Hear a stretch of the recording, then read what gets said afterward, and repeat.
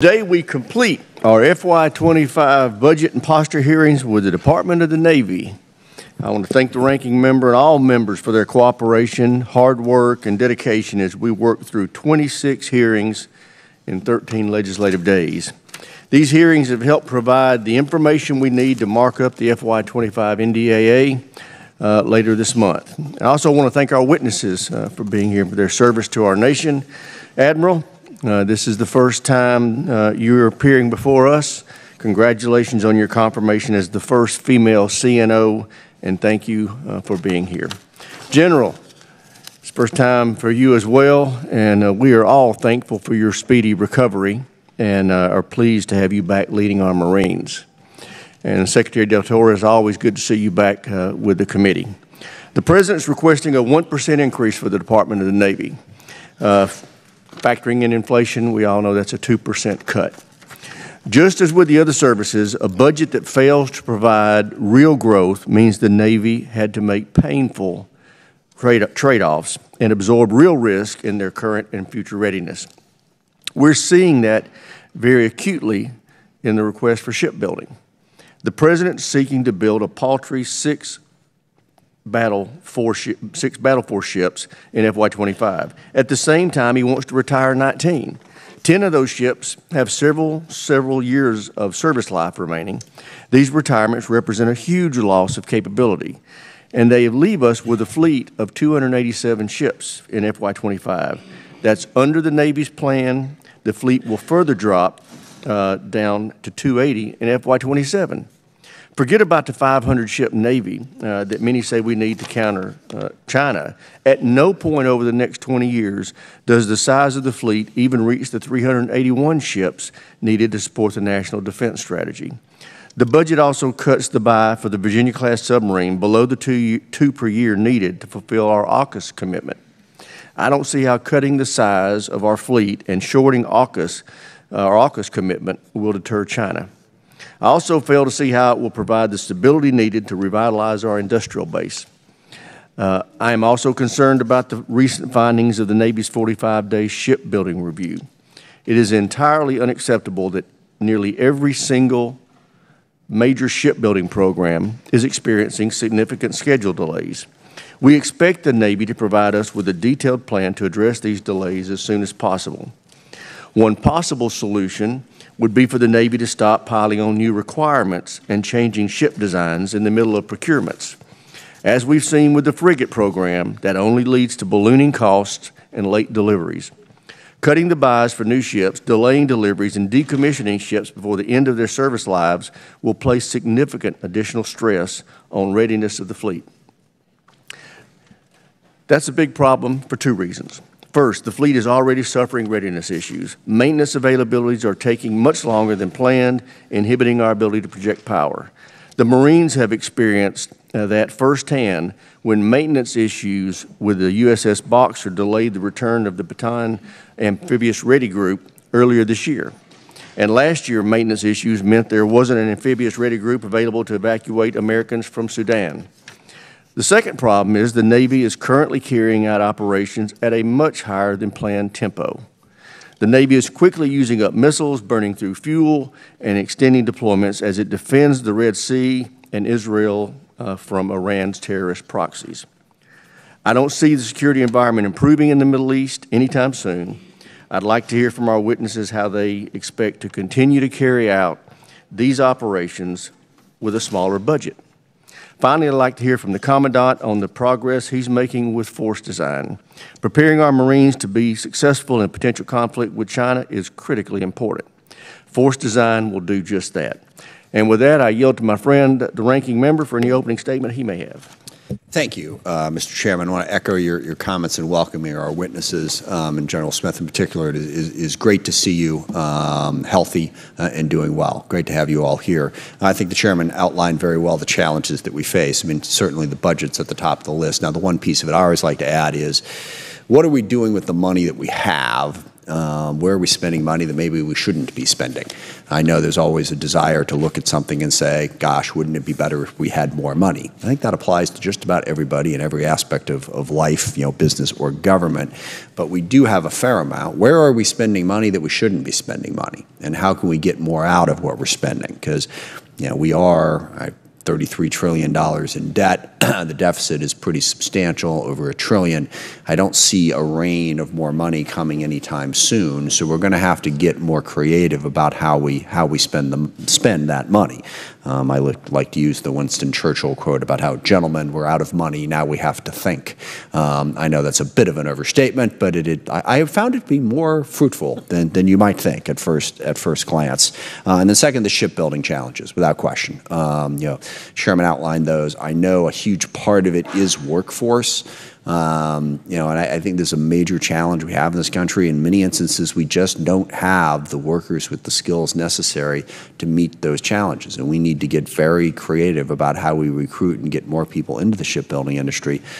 This is not a great place to bring up an immigration debate, but immigration is potentially one place where we could find some of those workers. And as we are all painfully aware, there are a lot of people who want to come here. Seems to me that we ought to be able to match up those two problems a little bit better than we are. And then on the requirements piece, I just really want to foot-stomp what the chairman said. And I don't know the specific ins and outs about how requirements may or may not have shifted, but I'm very confident that we have too many requirements. I was out at a shipyard just next to my district where they were doing repairs on an LCS. And some of the people explained to me, and I could be getting this slightly wrong, but there was something like 1,200 pages of requirements for how to paint the subsea part of the ship. And the people working on it thought that was a little bit unnecessary. I have sort of a standard joke about how, I wish if I had the power, I could do like a Thanos thing where I could snap my fingers and make half of all the requirements go away. And I don't really care which half, okay? If we could just start to look at it that way. And requirements are also frequently used by various people lobbying from industry because they want the requirements to vector it down to where they get picked. That doesn't help us. We need to build in more flexibility in how we do these things. And along those lines, the modernization challenge. I know General Smith, your predecessor, General Berger, really took on that challenge. What is, the current state of warfare and the future of it, and how do we shift to make sure we're accommodating that? We got to get better at that. Force protection is part of it. The chairman mentioned the pace and the tempo, the cliche of using a $2 million missile to shoot down a $50,000 drone. We have new innovative technologies that could get us to a cheaper result. We have got to speed those up so that we're spending less money and still getting the same result. Directed energy, personally, I think the microwave approach probably is going to work better than the laser approach. But let's make a choice and let's start figuring out how we can build this and get us to a better, more cost-effective way to meet our needs. Same true for unmanned systems. What are the systems that are really going to help us meet our challenges in the most cost-effective way possible? And then lastly, no posture hearing would be complete without talking about recruitment and retention. Our military is the greatest in the world because of the people who serve and the families that support them. I know this committee has taken on the task with our quality of life task force to say, what can we do to really improve the quality of life for service members and their families? That's part of the equation, but would love to hear from all of you about how recruitment and retention is going and what we can do to help it be more successful. With that, I thank the chairman, thank the committee for going through another posture season, and I look forward to testimony. I yield back. Thank the ranking member. Now I'd like to introduce our witnesses, the Honorable Carlos Del Toro, Secretary of the Navy. Admiral Lisa Franchetti is the Chief of Naval Operations, and General Eric Smith, Commandant of the Marine Corps. I'd like to welcome our witnesses, and we'll start with you, Mr. Secretary. You're recognized. Good morning, Mr. Chairman. Chairman Rogers, Ranking Member Smith, distinguished members of the committee. It's an honor to again appear before you this morning to discuss the posture of the Department of the Navy.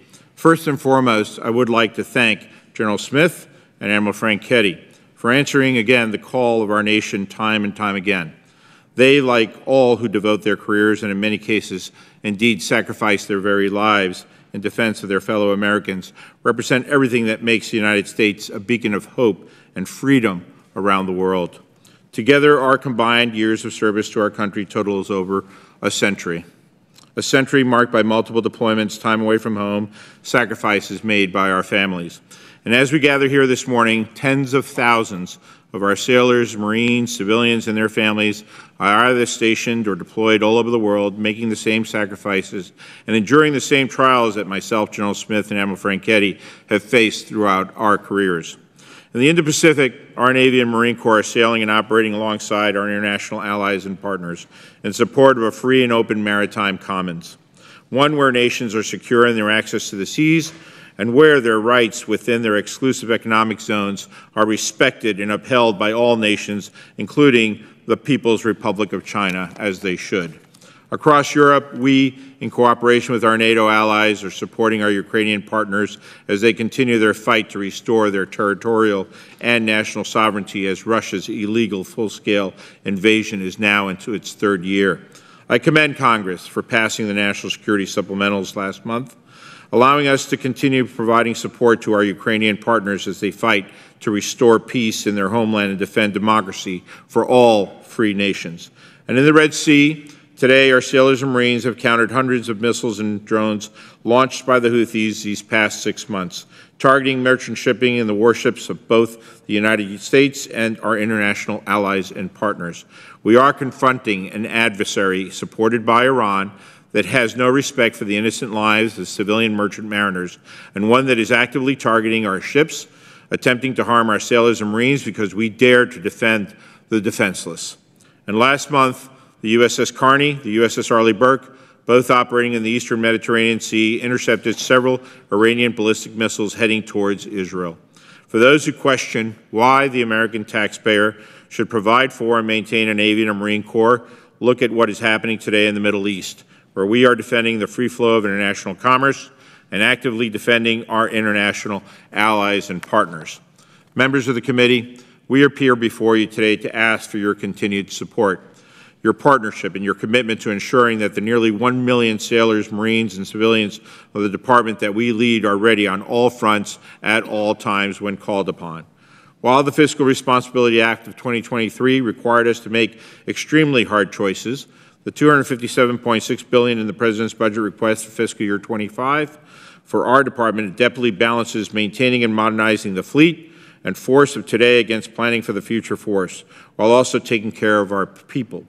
This budget directly supports our department's three enduring priorities of strengthening our maritime dominance, building a culture of warfighting excellence, and enhancing our strategic partnerships around the globe. We are acquiring the most lethal, agile, and capable warships, submarines, aircraft, weapons, and systems our world has ever seen. We are also funding the research and development transformational technologies and fielding them more quickly to make our fleet more lethal and persistent within the current fit-up.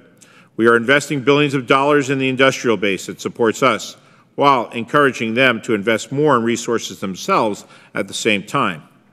And as responsible stewards of taxpayer funds, we will enforce accountability to ensure our sailors and Marines have the platforms and capabilities that they need on time and on budget.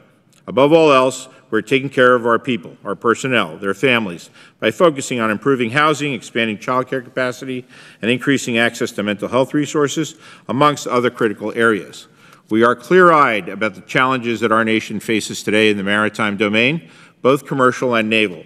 And as a maritime nation, we must confront the challenges of today and prepare for the potential conflicts of tomorrow by investing in a strong Navy and Marine Corps. Again, it's an honor to appear before you this morning, and we look forward to discussing with you how best to deliver the Navy and Marine Corps that our nation requires. Thank you. Thank you, Mr. Secretary. Admiral, you're recognized. Chairman Rogers, Ranking Member Smith, distinguished members of the committee, good morning, and thank you for the opportunity to testify on the posture of the United States Navy. On behalf of our sailors, Navy civilians, and their families deployed and stationed all around the world, thank you for your leadership and your continued support in providing and maintaining the Navy the nation needs. I'd also like to thank my teammate, General Smith, for his exceptional partnership and collaboration as we guide our services under the leadership of Secretary Del Toro. Flanked by two oceans, The United States is and always has been a maritime nation whose security and prosperity rely on access to the sea. And for over 248 years, the U.S. Navy has guaranteed that access, operating forward, defending our homeland, and keeping open the sea lines of communication that fuel our economy and underwrite our nation's security. The events of this past year and the actions taken by your Navy Marine Corps team in the Indo-Pacific, in the Mediterranean, and the Red Sea, and beyond, underscore the enduring importance of American naval power. With an average of 110 ships and 70,000 sailors and Marines deployed at sea on any given day, the Navy Marine Corps team is delivering power for peace, deterring potential adversaries, and standing ready to fight and win our nation's wars if deterrence fails. I could not be more proud of this team.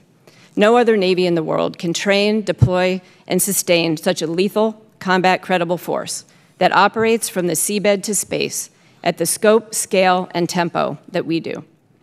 This year's budget request supports the National Defense Strategy and my priorities of warfighting, warfighters, and the foundation that supports them. It enables the Navy to continue to meet our congressionally mandated mission in both peace and war. It is strategy-driven, maintaining our focus on the People's Republic of China as the pacing challenge and the acute threat of Russia and other persistent threats like the DPRK, Iran, and VEOs. Given the discretionary spending caps prescribed by the Fiscal Responsibility Act and a top-line increase of 0.7%, the Navy had to make tough choices, favoring near-term readiness, investing in our industrial base, and prioritizing our people, while assuming risk in future capabilities. Within this fiscally constrained environment, the budget request fully funds the Navy's top acquisition priority and the most survivable leg of strategic deterrence, the Columbia-class submarine. It provides funds for 6 Battle Force ships and incremental funding for 2 Ford-class aircraft carriers in FY25. And it continues our support to Marine Corps force design by maintaining 31 amphibious ships, procuring 3 LPDs, 1 LHA, and 8 medium landing ships. In total, the budget request procures 57 ships and submarines across the fit-up. This budget request prioritizes warfighting by funding operations, training, and readiness accounts. It invests in our foundation with funding for our installations, for our shipyard infrastructure optimization program, and for the broader defense industrial base, sending a strong signal to our industry partners on the need to increase our capacity to meet the growing demands of the present and the future. And it continues our strong commitment to our warfighters and our families through pay raises for our sailors and Navy civilians, investments in quality of service initiatives such as unaccompanied housing, education, childcare, and sailor resiliency. These initiatives, as well as others, enabled by your steadfast support, have helped us maintain historically high levels of retention, which is imperative given the current recruiting environment. And while this environment remains challenging and our manning requirements have increased, we are about 2,500 recruits ahead of where we were last year at this time, and I remain optimistic that our marketing and data analytics investments will show additional progress throughout the year. I would also like to thank this committee for your commitment to our sailors' quality of life. The Navy is in receipt of the Quality of Life Panel Report, and we look forward to working closely with Congress and the Office of the Secretary of Defense to ensure our sailors and their families have all they need as they support our nation's security and prosperity. As Chief of Naval Operations, I am committed to pulling every lever available to me to put more ready players on the field, platforms that are ready with the right capabilities, weapons, and sustainment, and people who are ready with the right tools, skills, training, and mindset to defend our nation's security and prosperity wherever and whenever it is threatened. I thank the committee for your leadership and partnership in ensuring the world's premier warfighting force remains ready to preserve the peace, respond in crisis, and win decisively in war if called. I look forward to your questions. Thank you, Admiral Franchetti. General Smith, you're recognized. Good morning. Chairman Rogers, Ranking Member Smith, ladies and gentlemen. Thank you for the opportunity to represent your Marines today. I'd like to start by sincerely thanking this committee for its enduring support and your advocacy for a timely, predictable, and sufficient budget that enables the Marine Corps to remain the first to fight. I'd like to express my deep gratitude for the partnership between my shipmate Admiral Franchetti and me as we lead our respective services under the leadership of Secretary Del Toro. Whether deterring, responding to crisis, or in conflict, it will be the Navy and our Marine Corps Expeditionary Forces who make first contact with partners seeking help or adversaries seeking a fight. Our partnership, collaboration, and integration is a decisive advantage. Recently, I published my updated guidance to the force entitled Maintain Momentum. I chose this title as I firmly believe the Corps is on the right path under force design. A few points from that document. First, I believe that the Corps must continue to strike a balance between high-end modernization and our commitment to persistent, forward-deployed naval expeditionary forces that campaign and respond to crises globally. This effort is represented by our Marine Expeditionary Units. Second, we must prioritize our operations with the Navy and its amphibious ships, and we must provide Marines with the organic mobility to rapidly maneuver from shore to shore, ship to shore, and back again. Third, on recruiting, our performance speaks for itself. We will continue to make mission without ever diminishing our standards. Additionally, our top-performing Marines are re-enlisting at historic rates, and we must sustain this trend. Fourth, we must maximize the capability of our reserves to ensure that our nation has the ready bench of warriors that they have relied on since the founding of the Marine Corps Forces Reserve in 1916. And fifth, I'm dedicated to ensuring a quality of life for our Marines that matches the high demands we place on them every day. That means nutritious food, high quality and accessible gyms, and a safe, quiet place to recover from a hard day's work. Our Barracks 2030 initiative is our most consequential barracks investment ever, and it is sorely needed. While aggressively pursuing these priorities, I commit to you that our Corps will always be frugal and accountable with the resources that you and the American people provide. I'm proud of my Marines and civilian Marines who enabled the Marine Corps to receive an unmodified audit opinion earlier this year, the first of any service to do so. They told us what we have long known, that when you entrust us with the taxpayers' money, it is money well spent and fully accounted for. All these things are critical to maintaining the strength and dominance of your Marine Corps. This year marks 249 years since the founding of our Corps. That is 249 years of battles won and peace upheld in the name of democracy and prosperity for our nation and for all nations who abide by the international rules-based order. But increasingly, world events demonstrate that this order is being challenged. Free trade, unrestricted access to the seas, peaceful cooperation between nations, big and small, are under assault. Our nation's prosperity is underwritten by a strong Navy and Marine Corps who maintain a global presence and keep malign actors at bay. Thank you again for the opportunity to represent your Marines today. I pledge to continue to work closely with each of you to ensure your Marine Corps remains the most lethal fighting force on the planet, and I look forward to your questions.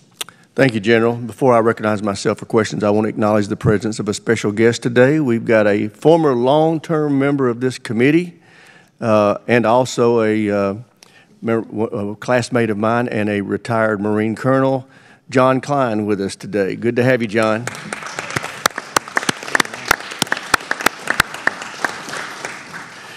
Now I recognize myself for questions. Admiral Franchetti and General Smith, the Navy and Marines FY25 budget has $4.5 billion in unfunded requirements. So it's clear you've had to leave some important programs on the cutting table. I'd like to ask each of you to speak to some of the trade-offs that you've made trying to make this budget number work. Admiral, I'll start with you. Well, thank you, Chairman Rogers. And I said in my opening statement, we really prioritized, Columbia first, and then readiness, and then our people, quality of service, and everything that they need to be able to do their jobs. What could you not make fit? But the things that I couldn't really get after is, we took risk in our future procurement. If you look, the things that, we weren't able to do in the future, really the air wing of the future, aircraft carriers, SSNX, DDGX. So really, we prioritized on the current readiness that we need and did not prioritize the future. So if there were additional resources available, certainly my UPL has items on there that either came up after our budget was submitted, but the things that are on there are things that we need to accelerate or to get some warfighting advantage. The last thing I would mention is, although I have prioritized investment in our foundation, which is installations and everything associated with our infrastructure, about 60% of our MILCOM budget is going into the PSYOP program, and so I think there will always be opportunity to provide more investment in our installations. General Smith. Mr. Chairman, our UPL does two things. It accelerates modernization against a pacing threat who is moving at an alarming pace. It accelerates quality of life improvements, our Barracks 2030 initiative. And frankly, the risk, if not funded, is we will remain capable and ready, but deferred funding will eventually be paid for in blood by our Marines in crisis or in combat or in training. In the near term, our success in recruiting and retention is jeopardized because we won't be able to fulfill commitments to Marines and their families. Thank you. Ms. Secretary, the review found every major shipbuilding program is experiencing significant delays and challenges. Can you speak to how you plan to correct that? Absolutely, Mr. Chairman. First, let me say that these are concerns that I've had from the first month that I became Secretary of the Navy, trying to address the most difficult challenges and trying to make improvements to get us to a better place. I'm pleased to say that due to the support of the Congress and the administration, we are now pumping nearly $18 billion into the submarine base, $1 billion into the surface industrial base as well, too. And just in 24, some of the advancements that were made, establishing an additive manufacturing center down at Danville, 9,700 workers hired across both GD Electric Boat and HII Newport News, installation of additive manufacturing parts, groundbreaking on the submarine manufacturing facility at Newport News, for example, strategically outsourcing 3 million hours of work from the prime vendors to the sub-vendors, something that I've been encouraging them to do from the very beginning, and we hope to actually double that in fiscal year 25, along with increasing other strategic sourcing as well, too, scaling of attraction, recruiting, training, and retention efforts. As you know, Mr. Chairman, we've had, again, thanks to the support of Congress, $25 million retention money that's been passed to Fink and Terry, for example, so they can retain more people. We see another $25 million added to the 25 budget. So there are a lot of good news stories that are trying to be executed upon in order to get the state of these production lines up to where they should be. Thank you. We used to execute heel-to-toe amphibious deployments in 2 AORs. Now we struggle to maintain 1 deployment in 1 AOR. Can you talk about what you're doing to correct that? Yes, Mr. Chairman. In fact, if my memory serves me right, I think it was sometime in the 2017-2018 timeframe where we actually had a heel-to-toe deployment of an ARG. Since then, we've unquestionably have been challenged by maintenance problems with our amphibious ships. And there's no question in my mind that we should have been buying more amphibious ships earlier. The age of our amphibious fleet is excessively high. We need to continue to invest in new ships to replace these old ships. If you take the Germantown, which we're proposing decommissioning this year, for example, she is our oldest LSD. She has wood decks on her that are corroding. She has a crane that hasn't been able to be fixed in the past 6 years, and that's with help of the OEM, the original manufacturer. So it's time to actually replace these older LSDs with new ones in order to be able to meet the missions that face us tomorrow. Great. Thank you. I yield to the ranking member. Thank you, Mr. Chairman. I continue along those lines in terms of the shipbuilding challenges, and particularly focus on the workforce piece of it. And I don't know exactly, so I'm curious, how big a factor is that in not being able to keep up and having so many of our ships behind? It is a significant factor, Mr. Chairman. The blue-collar workforce in this country has actually decreased significantly over the course of the last decade, I would argue. And we actually need to take measures in a whole of maritime statecraft effort, quite frankly, to try to recruit more people to the shipbuilding industry. Our country doesn't have a commercial shipbuilding industry either. That significantly hurts the status of naval shipbuilding in the country, and that's what we're trying to get back to. Try to go after the low-hanging fruit to try to retrain more people. My members from my office just came from Ohio just a few days ago, for example, a meeting with the Boilermakers Union of Ohio to try to get them to be able to retrain people at Bartlett shipyard, for example, and so that they could actually go into the shipbuilding industry. There's about 4,000 Boilermakers in the Is there a way to quantify this? Are we like, we need 10,000 workers, or we need 20,000? Understanding that it's going to differ specialty to specialty, but in general, is there a number that either you or the Admiral could give us on how short we are here? I think we're going to need upwards of 50,000 or more shipyard workers into the future to be able to constitute the demand signal that we're putting in.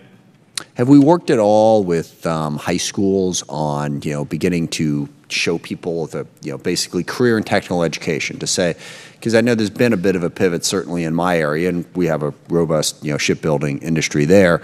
We're building a maritime high school, which focuses on a number of different issues. But, an effort to take people in high school and say, hey, this is a career that you could pursue.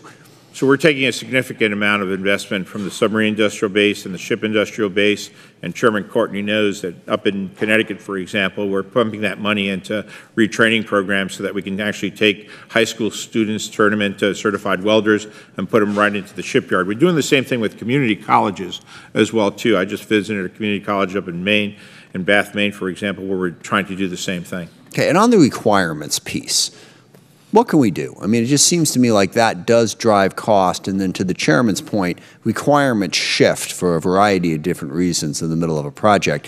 But even before we get to the shifting, just the set of requirements that are thrown up as a starting point, is anyone taking a serious look at that? And I'd be interested in all three of you just giving a quick comment.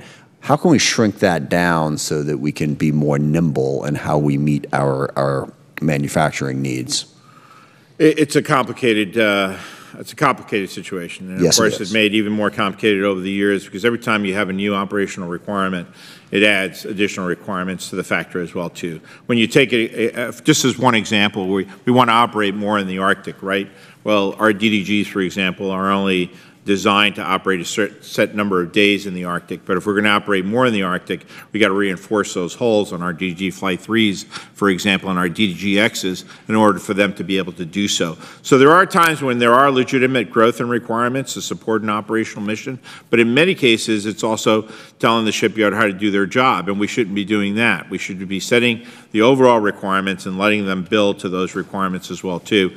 Sometimes safety factors are at play as well too, and lawyers get involved, and so one lawsuit drives 100 different additional requirements to the process as well. Absolutely. Just very quickly, in time I have left, Admiral, General Smith, you want to offer thoughts? I would just offer that it's really important, as we are designing the ships initially and setting the requirements, both, as we just did with the landing ship medium, to really think through that, work very carefully with the concept of employment that we're going to use and make sure that we're basically saying exactly what we need for those capabilities when we release that RFP. Great. General, just... I would echo what my shipmate said, that our Wargaming and Analysis Center is vital to that, to wargame through what actually you need before you set the requirements. And then our requirements officer, Lieutenant General Heckel, is there to keep those requirements on pace and to keep them steady. Good. Thank you. Thank you, Mr. Chairman. I yield back. Chair, now recognize the gentleman from South Carolina, Mr. Wilson. Thank you very much, Mr. Chairman. And indeed, we are so grateful to have with us today Congressman Colonel John Klein of Minnesota. He served with such distinction and still does. And so it's so good to see his bright face here today. Thank you. With that, too, I want to thank each of you for your service. I grew up with a great appreciation of the Navy in the holy city of Charleston, South Carolina, with the Navy base there. I was a Sea Cadet, and so I saw firsthand the great work. And then I'm also grateful to be today a Navy dad, and my son is an orthopedic surgeon in the Navy. And then for everyone, and military service can be so uplifting. I now, with his service in Naples, Italy, I've got 3 grandchildren who speak perfect Italian. And so who would ever imagine the ripple effect of military service? And then, General, I'm really grateful. I previously represented Parris Island, Marine Corps Air Station Beaufort, and I saw young recruits come and to be totally transformed from what they were into Marines having very meaningful lives. And so it's just an extraordinary opportunity that you provide for the young people of our country as we defend our country. And Secretary Toro, the Missile Defense Agency's budget request for fiscal year 25 cuts the procurement of Standard Missile 3 or SM-3 Block 1B interceptors, which is our Navy's primary defense against tactical ballistic missiles for the Aegis Ballistic Missile Defense Weapon System. This deviates from last year's budget request, which set procurement of these interceptors through fiscal year 29. I'm concerned that this proposal was drafted prior to the commencement of the outrageous and illegal attacks on Israel by Iran and its puppets on October 7, 2023 and beyond. Where these SM Block 3 1B interceptors have been expended to protect American troops and freedom of navigation in the Red Sea. With the current trajectory to end production of this proven defense against the threats in the CENTCOM region, will this create a gap of defense capability, and what is the Department going to do to address the gap? Congressman, thanks for that really important question. I truly believe that SM-3s will be needed in greater numbers in the future. Given the operations that took place in defense of Israel here recently, where some were fired, and very effectively so, I think given the future threat and our deterrence mission in the Indo-Pacific, we are going to need more SM-3s in the future, and I think that those decisions were made before recent operations. I think we're going to have to relook that in order to add more SM-3s in the future. And thank you, Mr. Secretary, because it really is shocking to me. Here we are at the 21st century with the Iran missile attacks on the citizens of Israel, and then you have the Houthis, puppets of Iran, with their capabilities, underwater sea capabilities that of nomads. We're dealing with dictators with rule of gun invading democracy's rule of law, whether it be war criminal Putin, whether it be the regime in Tehran, whether it be the Chinese Communist Party. We've just got to be prepared and address the changes that occur. Additionally, with the hearings that we've had, the integrated air and missile defense ballistic systems that we have, there has been a dialogue between the departments of integrating the unmanned aerial systems with the Aegis ballistic missile defense architecture. Is that proceeding? I'm sorry, Congressman. Can you repeat it? You're talking about integrated unmanned aerial systems with the. Yes, sir. Yeah. So, as one example, we're very excited, obviously, by the current operations associated with MQ-4, MQ-9, and in the future MQ-25. We are very much planning the integration of MQ-25, for example, with the integrated air missile defense systems, so that we can recognize that the MQ-25 is operating out there as an unmanned F-18 refueler, while we're actually protecting the entire carrier strike group. Well, again, as we face the changes, it's just so startling. Again, in the 21st century, this shouldn't be occurring. And finally, Admiral Lisa, I'm really grateful there's a future sailor preparatory course at Fort Jackson, giving young people an opportunity to serve. Is the Navy has been successful? You need to contact General Kelly. Is that being pursued by the Navy? Yes, Congressman Wilson, we have also a future sailor prep course modeled on the Army's course for both physical fitness and academic, and it is having a really positive impact for our future sailors. I yield back. Thank you. Chair, I recognize the gentleman from Connecticut, Mr. Courtney. Thank you, Mr. Chairman. Again, I want to thank all the witnesses for being here today. Secretary Del Toro, we had good news last night on AUKUS, where the State Department issued their ITAR regulations to implement the optimal pathway that you and I witnessed out in San Diego. It's great to see Admiral Franchetti. Congratulations on your first hearing, and really want to welcome General Smith back into the fray, and really glad you're back in the saddle leading the Marine Corps. Mr. Chairman, before I begin my question, I request unanimous consent to enter into the record 2 letters from the Machinists Union and the Metal Trades Department of the AFL-CIO urging sustained investment in the 2 per-year cadence of the Virginia-class submarine. Without objection, so ordered. They represent the welders, electricians, painters, and boilermakers who are hard at work right now delivering 3 Virginia-class submarines in this calendar year and on track to deliver 2 more in 2025 and are part of that job training initiative that the Secretary mentioned in New England. 5,300 1,100 hires last calendar year with an 86% retention rate. I also request unanimous consent to enter into the record a letter that myself and 119 other House members submitted to the Appropriations Committee last night in support of restoring the 2nd Virginia-class submarine. Without objection. Thank you. Admiral Franchetti, we've had our posture hearings over the last month or so, as the chairman mentioned. We heard from Admiral Aquilino at Indo-PACOM, General Giat from NORTHCOM, and General Cavoli from EUCOM that their requirements for attack submarine missions extend beyond what the Navy current has in its inventory. Again, the Navy's shipbuilding 30-year plan has a requirement for 66 attack submarines, and at this point we possess about 50, maybe 51 with the New Jersey that was delivered last week. Is that still the Navy's position, that that's the target in terms of what should be an adequate attack submarine fleet? Yes, I can't speak highly enough of our attack submarine fleet, really our asymmetric advantage. And as you said, yes, 66 is our requirement. Thank you. So, Mr. Secretary, during the budget briefs back in March, Navy officials said, quote, "We were going about the submarine cut in a strategic way because we're simply not taking a submarine out. We're also continuing investment in advanced procurement to make sure that the supplier industrial base is fully funded." Unfortunately, committee staff has dug deeper into the budget books, and it's clear that many, many suppliers are not included in the advanced procurement phase of construction and are not protected by this strategic way. Our staff determined that it would cost an additional $1 billion to achieve the goal that was stated with the Navy's budget brief. When this enormous shortfall was raised at the Sea Power Subcommittee 2 weeks ago, Assistant Secretary Girton replied, "Well, we'll have to take a closer look and see what we can do to help."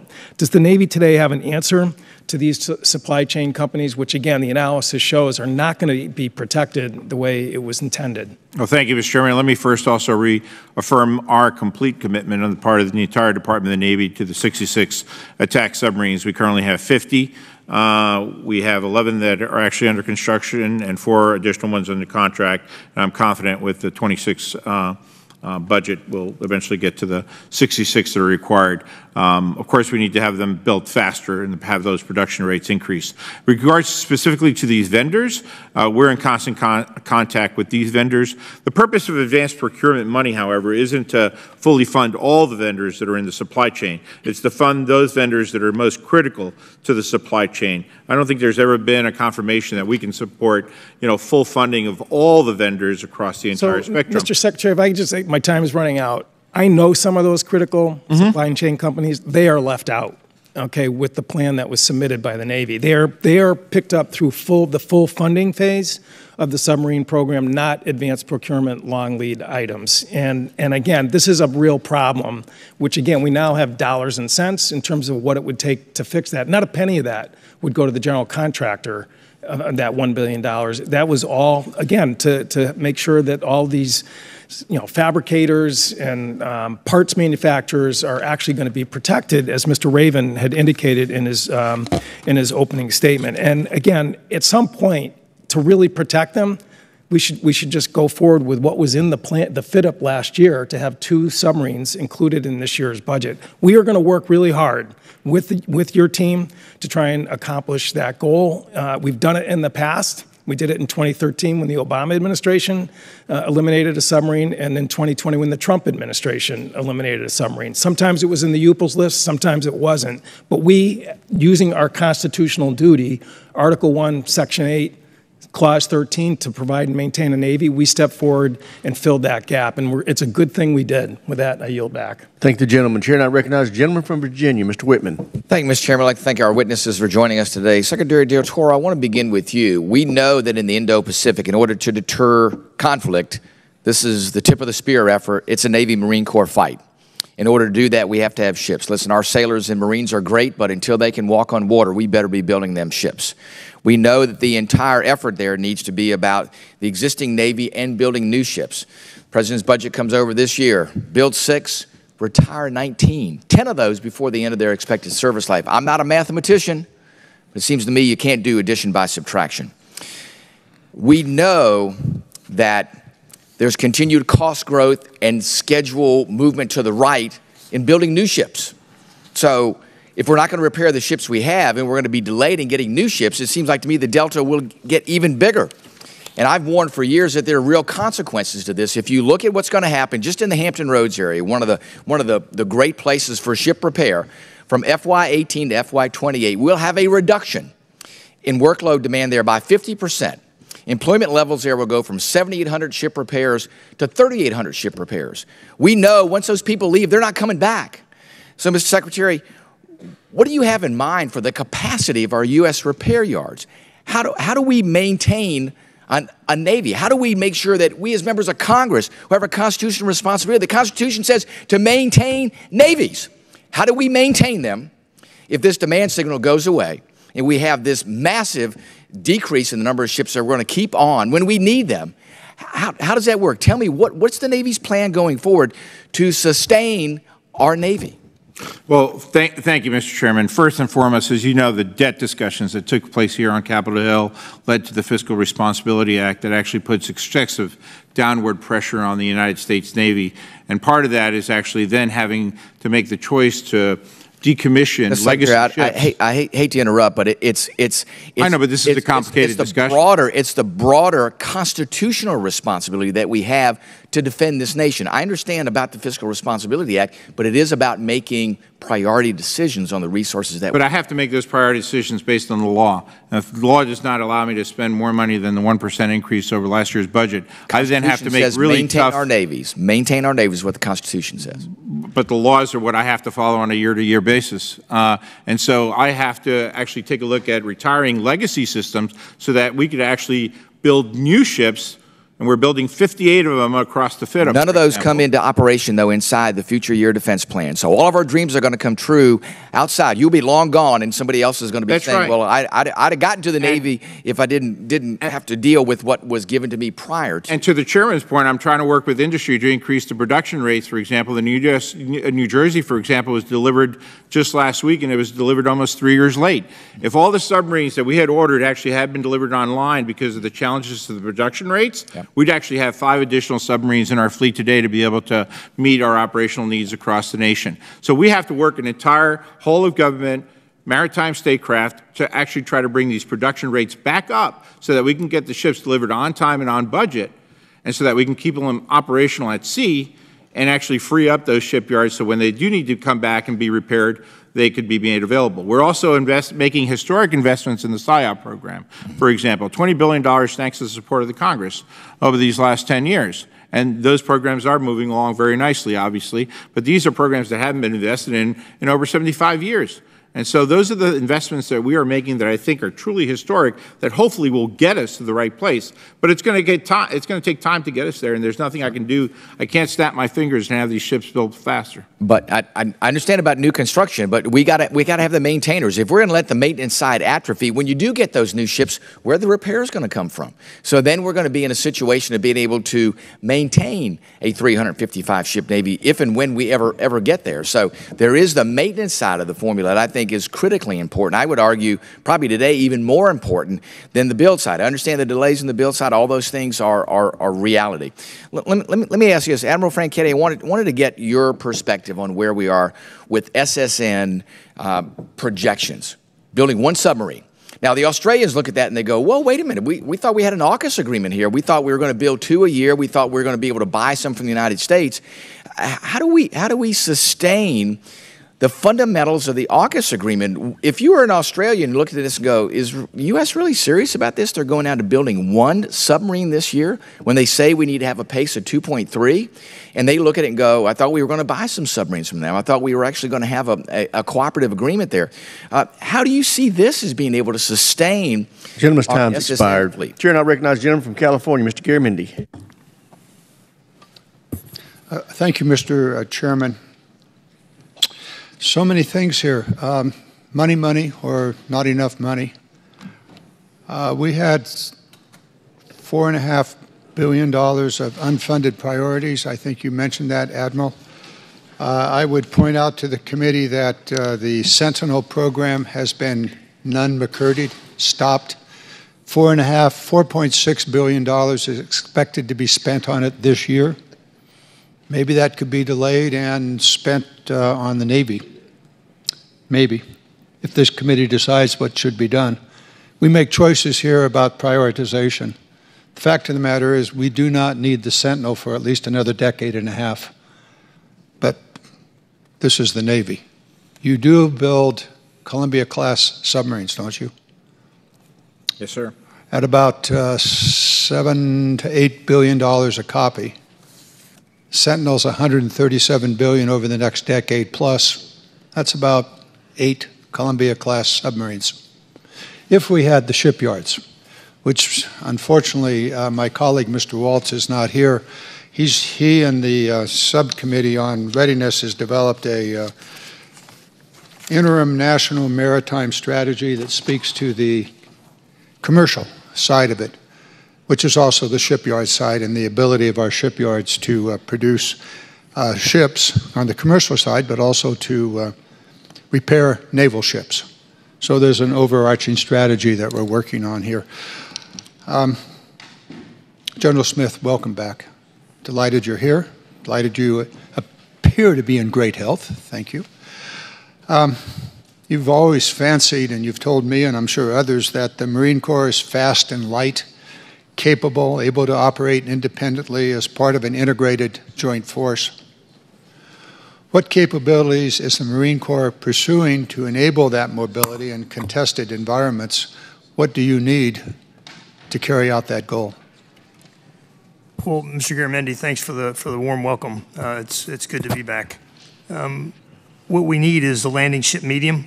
The request for proposal is out for industry now, and we can't go fast enough. Landing ship medium built to commercial standards, and I'm pleased with the FY25 shipbuilding plan, which is 11222. I'll use the Ford F-150 analogy. It's based on existing commercial standards, and the requirement for this is 35 with the initial purchase of 18, and they will provide littoral mobility for the stand-in forces. They're low signature, they're rapid, and they can carry with them our medium missile batteries, which are a requirement to deter the People's Republic of China. Very good. You mentioned commercial standards. Unfortunately, the ranking member stepped away. He's way into standards right now. I was listening to him early on. I assume those commercial standards would relieve part of the problem that he was talking about. I believe they would, sir. Admiral Franchetti, one of my favorite subjects, and I know you're aware of it, has to do with the ability of the shipyards to actually conduct their work. In order for those shipyards to be efficient and effective, they have to know well ahead of time what the incoming availability, that is ship, needs to be done. Could you help me understand how the Navy is in real time keeping track of what every ship needs to be done in an availability?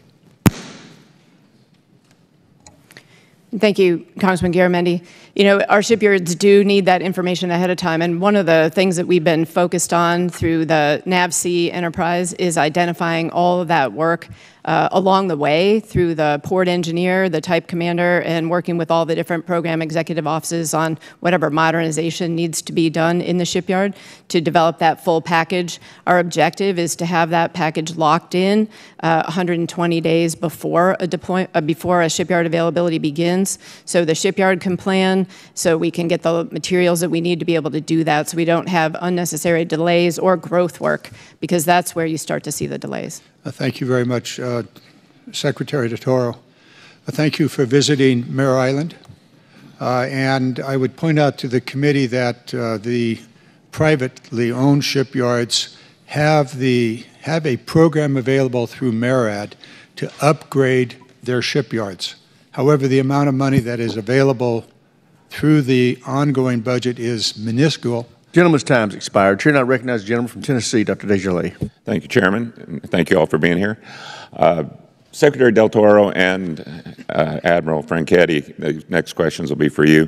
The U.S. Navy has been tasked with the critical mission of keeping Red Sea commercial shipping lanes open by neutralizing Houthi missile and drone attacks. Could you briefly describe this mission for the committee? And then the activity appears to have died down over the past month, but how do you assess the threat moving forward? Mr. Chairman, it's an incredibly important mission, as you know, one that we've been conducting for 6.5 months with close to 200 engagements with the Houthis of drones and missiles shot at our ships directly and also at innocent merchant mariners throughout the Red Sea. Regretfully, it has resulted in probably about a 70% decrease in merchant traffic through the Red Sea. It's our responsibility to do the very best that we can to protect American lives and protect the lives of those innocent mariners, obviously, and to keep those ships from being attacked. And I think our Navy has responded brilliantly in doing so without any loss of life on U.S. Navy ships that have been attacked. We regretfully have lost 3 Special Forces operators, obviously, that were on the USS Polar. But perhaps the CNO can expand on that. Yes, thank you. I just also wanted to add, through Operation Prosperity Guardian, it's really, U.S. Navy leadership of a coalition of folks that are doing the maritime security mission through the Red Sea and in the Gulf of Aden. We're also coordinating with the EU mission, which is called ASPIDES, to make sure that we have an integrated plan, with them to deconflict any potential both of us is skirting the same things. So I think this operation has gone really well. Really proud of the team. We've learned a lot through this. We've embarked on expeditionary resupply, everything that we're learning in the Red Sea and through this operation against a very challenging Houthi threat is some things that we can replicate and learn from in other areas of the world. Okay. When reviewing the fiscal year 25 budget request, I was surprised to see that the number of SM-6s that you are procuring, considering the heightened activity in the Red Sea, the budget request just seems insufficient to meet the need. Would you agree?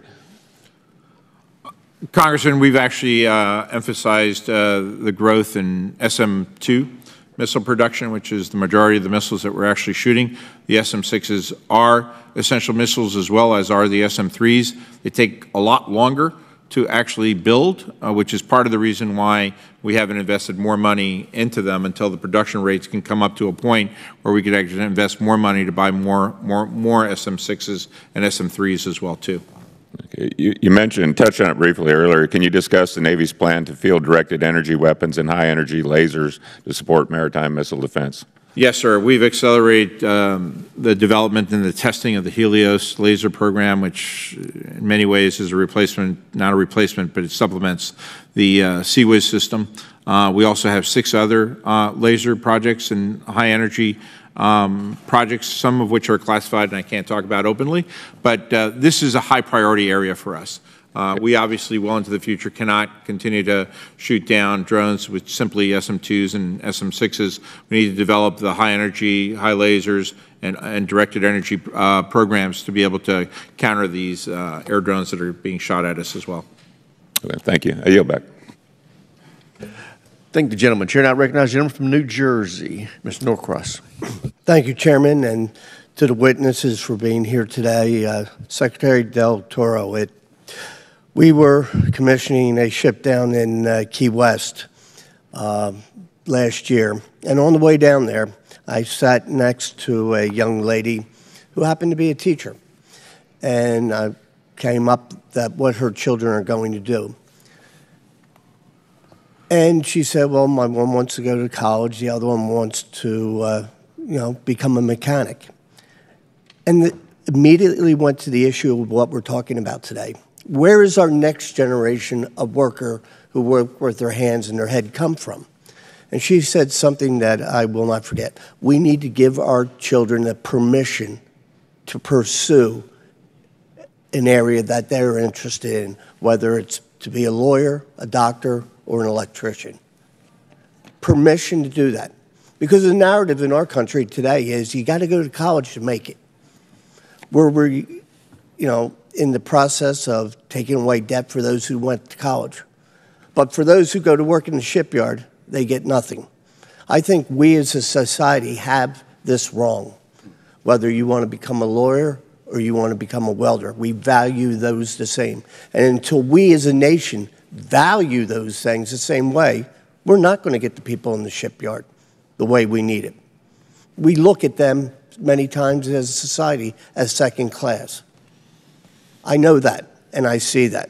So when we talk about that next 50,000, we as a nation have to value that for what it is and do that. You talk about the blue-collar workforce being reduced over the last 50 years, and it has.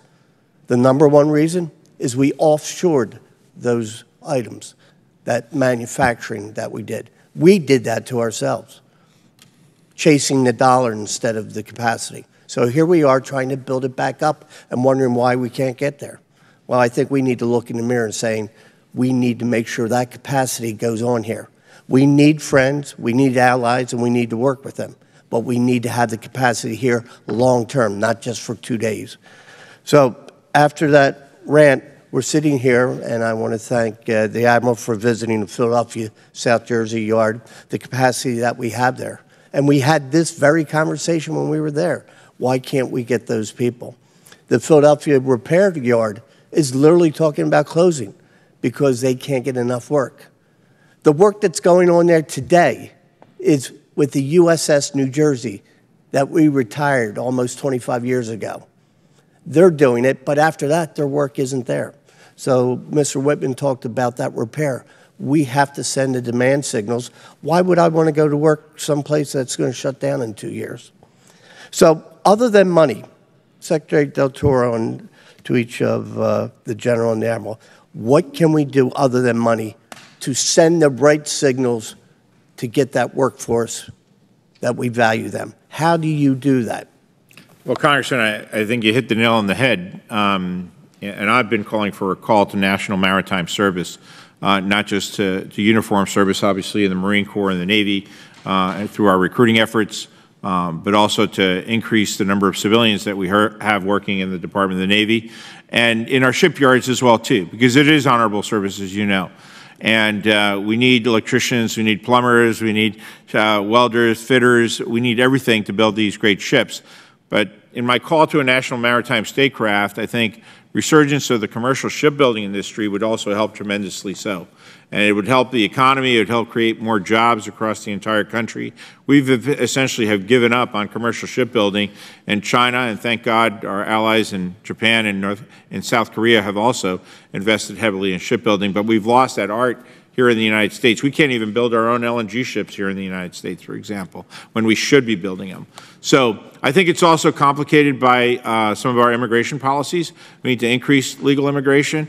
We need to increase work visa programs to allow other workers coming from other countries to come here as well and fill these jobs that are being unfilled. The good news is that unemployment is under 4% across the entire country. The challenge, however, is that we need more workers to continue to feed our growing economy. And so that's the challenge that we have, and I think a national call to maritime service is what I'm committed to. If I may, in addition to those leaving the service, recruiting them to go back to work, because many of them continue to work for years after that. And more importantly than that is the number one way, other than telling them of their value, is to pay them the right wages. And with that, I yield back. In complete agreement with that statement, the Chair and I recognize a gentleman from Mississippi, the General. Yeah, I want to concur with a lot of the thoughts. Listen, we can blame it on money, we can blame it on budgets, but for the last 3 years, we've asked to give away more ships than we're bringing. So it's not just that thing. And here's what I will say.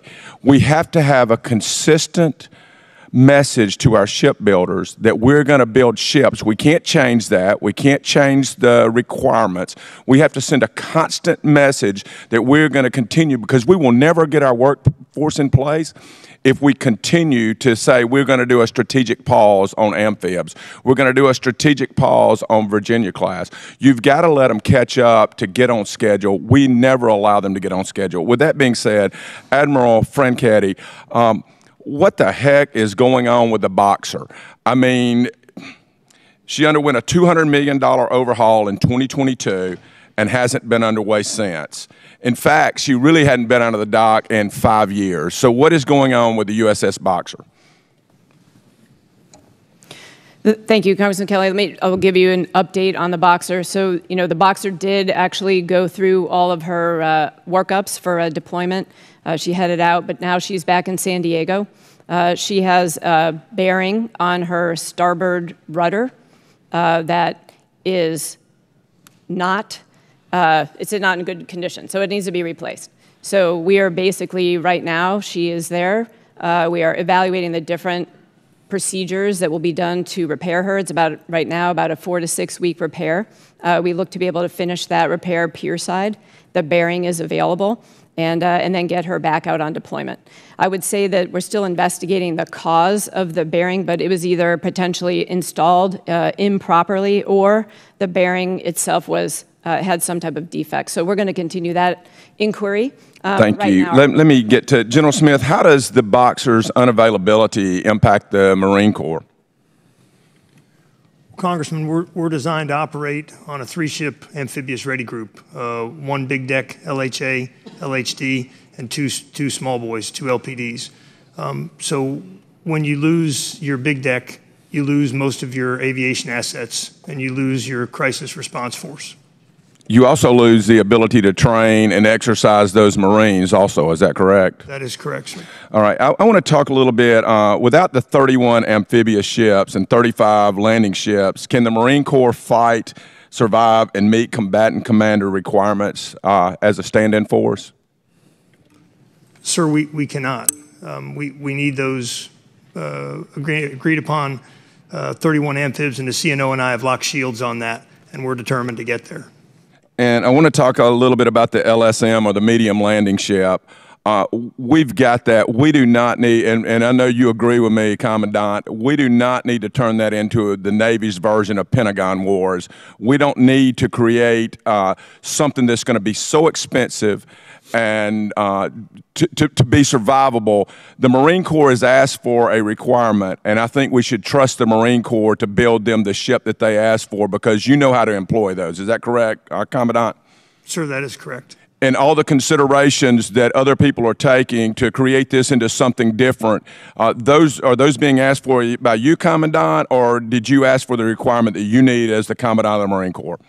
Congressman, I asked for the requirement that is required for them to be survivable, mobile, and beachable.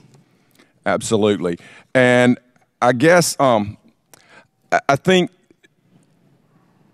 Secretary Del Toro, I think we've made some progress, but I do think that we need to be very careful about, when we do a 30-year shipbuilding plan, that the first 10 years are locked in and we never move those, or 5 years. I don't know what that number is. But what we do is we keep shifting year one, and we can't do that. We have to send a consistent demand signal to industry, or they will never be able to keep up with the maintenance or the shipbuilding that is required. So I hope that you guys will understand, we have to build what we're building. We can't change that.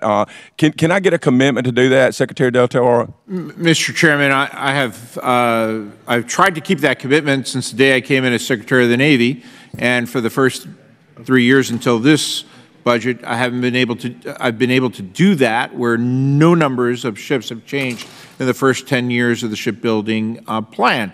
However, it is the Fiscal Responsibility Act that was passed by the Congress, and again, in response to the very difficult negotiations that were done around the debt limit, that forced our hand this year to be able to have to remove that one submarine in a situation where it simply could not be delivered by the shipyards. And that's opportunity cost. Opportunity cost. Gentleman's time has expired. Chair, and I recognize the gentleman from Maine, Mr. Golden. Thank you. Mr. Secretary, last month Admiral Pitts testified that one Flight 3 DDG 51 to date, only one has been delivered to the fleet. He also expressed the importance of fielding the new capabilities that come with Aegis Baseline 10 and the SPY-6 radar. Of course, before Congress passed an FY24 appropriations bill, the administration requested 2 DDGs in the President's budget request. Now that we have a 24 appropriations through into law, and it included $1.3 billion for advanced procurement, it seems to me like that's a clear indication from Congress, not to mention just a lot of the work of the committee over the last several years, that Congress wants to speed the delivery of Flight 3 ships. Is that a priority that you agree with? Would you agree that Congress should be trying to speed the delivery of Flight 3 to the Navy fleet? To the extent that it doesn't take away from other requirements Sure. that I have to meet across the Department of the Navy, yes, I always welcome more DDG Flight 3s into the Navy. Yep, more ships is good. All right. Mr. Kelly just stole the question I was going to ask you, but I guess I'll just reiterate. I mean, it sounds like what you're saying is you would commit to adhering to the 5-year plan on the landing ships in procuring 8 of them, assuming Congress gives you the resources you need. It's a priority for the Navy as well as the Marine Corps, right? Congressman, I've been a big supporter of the LSM, and I've worked to try to accelerate the LSM schedule as much as possible. We had to go through some very difficult survivability discussions. I think we're in the right place, supporting the Commandant of the Marine Corps and the requirements that are set forth, which the CNO agrees with as well, too. So we're united in the future of the LSM. We're committed to building the 18 LSMs initially, eventually to get to 35, but we want to be able to get these first few out to have the Marine Corps continue to experiment with them and make sure that they're the final design before we go to advanced procurement for the 35. I think it's no secret that some members of Congress or appropriators, authorizers are out there talking about whether or not we should be adhering to these caps that you keep referring to. It's not necessarily your decision, but I mean, in a perfect world, you would not be structuring a budget based upon these caps. Does that sound right? Well, that's correct, Congressman. Obviously, would spend to the amount that the Congress authorizes and appropriates. Sure. And I think Mr. Norcross touched upon this. I mean, there's been a pretty good focus today on talking about the need to really focus on shipbuilding, shipbuilders, and developing a workforce that can meet the needs of the Navy and our national security. I've tried to do a lot of work on that through the years with reporting requirements. It seems like maybe you're actually benefiting from some of the reporting that Navy has done as a result of that and have a good understanding of where we're at and where we need to be. I just want to reiterate again, my office is even hearing from shipyards in the Philly region who do repairs and maintenance that they're getting ready to lay people off. I know that we're behind schedule on maintenance and repairs in general, so I'm just hoping that the Navy will do a good job of spreading some work around to try and ensure that we're not losing skilled workers at a time when we're talking about having. Congressman, we have robust conversations with all the shipyards, small, medium, and large across the nation. I personally have visited many of them, Mare Island, Philadelphia Naval Shipyard. We would obviously try to keep them as full as possible, but our primary role is to keep ships out at sea and to keep them operational. Obviously, we need to maintain them on time when we have delays in how we maintain the ships because of extended operational periods that are driven by real-life circumstances. That creates problems, obviously. Has anyone from like Atlantic Ship Repair notified the Navy that they might lay off members of their workforce in the near-term future? I'd have to get back to you, Congressman. We'd be happy to report back to your staff on recent conversations in regards to layoff there. Thank you. I yield back. Gentleman yields back. Chair now recognizes the gentleman from Indiana, Mr. Banks. Thank you, Mr. Chairman. The Navy was the only service last year that failed to meet its recruit quality benchmarks and continues to fail to meet them again this year. FY 2024, for the first half of the fiscal year, the Navy is 35% short of its recruitment goal, and in FY 23 was 20% short of recruitment goals. Secretary Del Toro, why do you think the Navy has had so much more trouble hitting its recruiting goals than the Army or the Air Force? I don't like the Navy losing to the Army or the Air Force in anything, but especially when it comes to recruitment. Why are we struggling so much more than the other branches? Well, first and foremost, Congressman, thank you for your question. I'm concerned about recruiting for all our military services. It's one team, one fight. Having said that, the Navy wasn't the only service last year to fall short on its recruiting goals. You fell much further short than the other branches. Last year, we began the year at 17,500, thinking we were going to fall short by 17,500. We were short by 7,500. This year, we started thinking that we would fall short by 16,400, and it looks like we're going to fall short maybe by 6,200. But what we haven't done is actually is we've increased the goal. So we've actually increased the goal by 7,000 to 40,000 that we need to make up for the shortages of past years. So it's kind of a false narrative is what it is. We're striving to meet the new higher 40,000 goal that we have actually established for ourselves. If you're setting a goal and you're not meeting it, and the other branches are coming closer to reaching their goals, what are we learning from the Army and the Air Force that the Navy? This isn't a numbers game, Congressman. I mean, we raised the goal to 40,000. Secretary, you're turning it into a numbers game. Well, but you're the one who brought this up. I mean, if the other services lowered their goals and So met their goals, I take it and we hired our goals and we're striving to meet our goals, I think that's an admirable challenge, right? So it's admirable we're trying to make fall- up, well, yes, we're trying to make up for the shortages that we had in previous years because it's all about filling billets at sea is what it's all about. And that's what we're striving to do. I would love to have a Secretary of the Navy come before us and talk about how you're disappointed that you're not reaching your goals and what you're going to do to reach them. So let me ask you. I think you misunderstood what I said, Secretary, let me ask you a different way. No, but I think it's important for me to go on the record Secretary, and say what are you you misunderstood doing to meet your goals? I said we raised our recruiting goals to 40,000. Answer my question. And we're what striving are you to meet doing? that. Please answer my question. What are you doing to meet your goals that you're not doing? What are you going to do to meet those goals? That you're Well, we've actually we're about to fill all our recruiting billets, for example. We're taking a lot of lessons learned from the Marine Corps, for example. We've actually made numerous process changes, actually, to try to get us to a better place. And I'd be happy to have the CNO add additional details to that list. I'll stick with you, Secretary. Okay. You said that fighting climate change is the Navy's, quote, top priority. No, sir, that's not Incredible correct. to me. I said it is one of the Navy's top priorities, not the top priority. Okay. Is it still a top priority? Absolutely, it's still a top priority. Where does recruitment fall into your priority list? Is it above or Recruitment is below also a top climate priority as well, change? too. I have numerous top priorities in the Department of the Navy that I have to worry about on any given day. So what about delays in shipbuilding? Is that more of a priority than climate change or less? Actually, we've made significant changes in delays in maintenance days at shipyards to actually try to get these ships out of the shipyards quicker. Secretary, you don't seem to be too concerned about recruitment, which is really bad. I am significantly concerned about recruiting. We've actually made a huge difference. I just told you that we started the year off at 16,400. Are you worried, Secretary, are you worried that the Navy shrinking by another 5,000 sailors can make it harder to deter communist China? Are you worried about that? Actually, I just told you we're trying to increase our goal to 40,000 and recruit to that so that we have more sailors to close the gaps at sea so that we can be even more combat ready. All right, I got 1 minute left. What are you going to do to meet the Navy's recruitment goals in FY 2024? It's all hands on deck with all the processes and everything that we've put in place to actually shorten that goal. And we're actually 2,500 ahead. We are actually 2,500 ahead than where we were last year.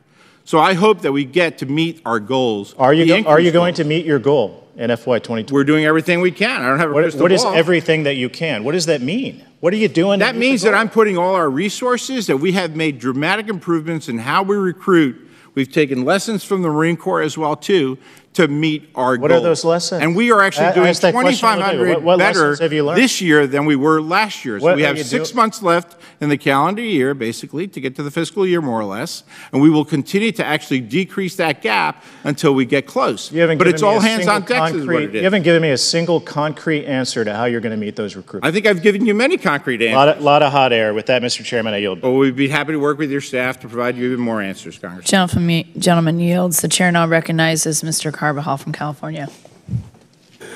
Thank you very much. Thank you to the witnesses for being here today. General Smith, welcome back. The GAO report from September 2023 highlighted there are major concerns with our military barracks. Some of these service members reported that the conditions of barracks affect their quality of life and readiness. Your number one unfunded priority was $230 million for restoration and modernization of barracks for the Barrack 2030 initiative.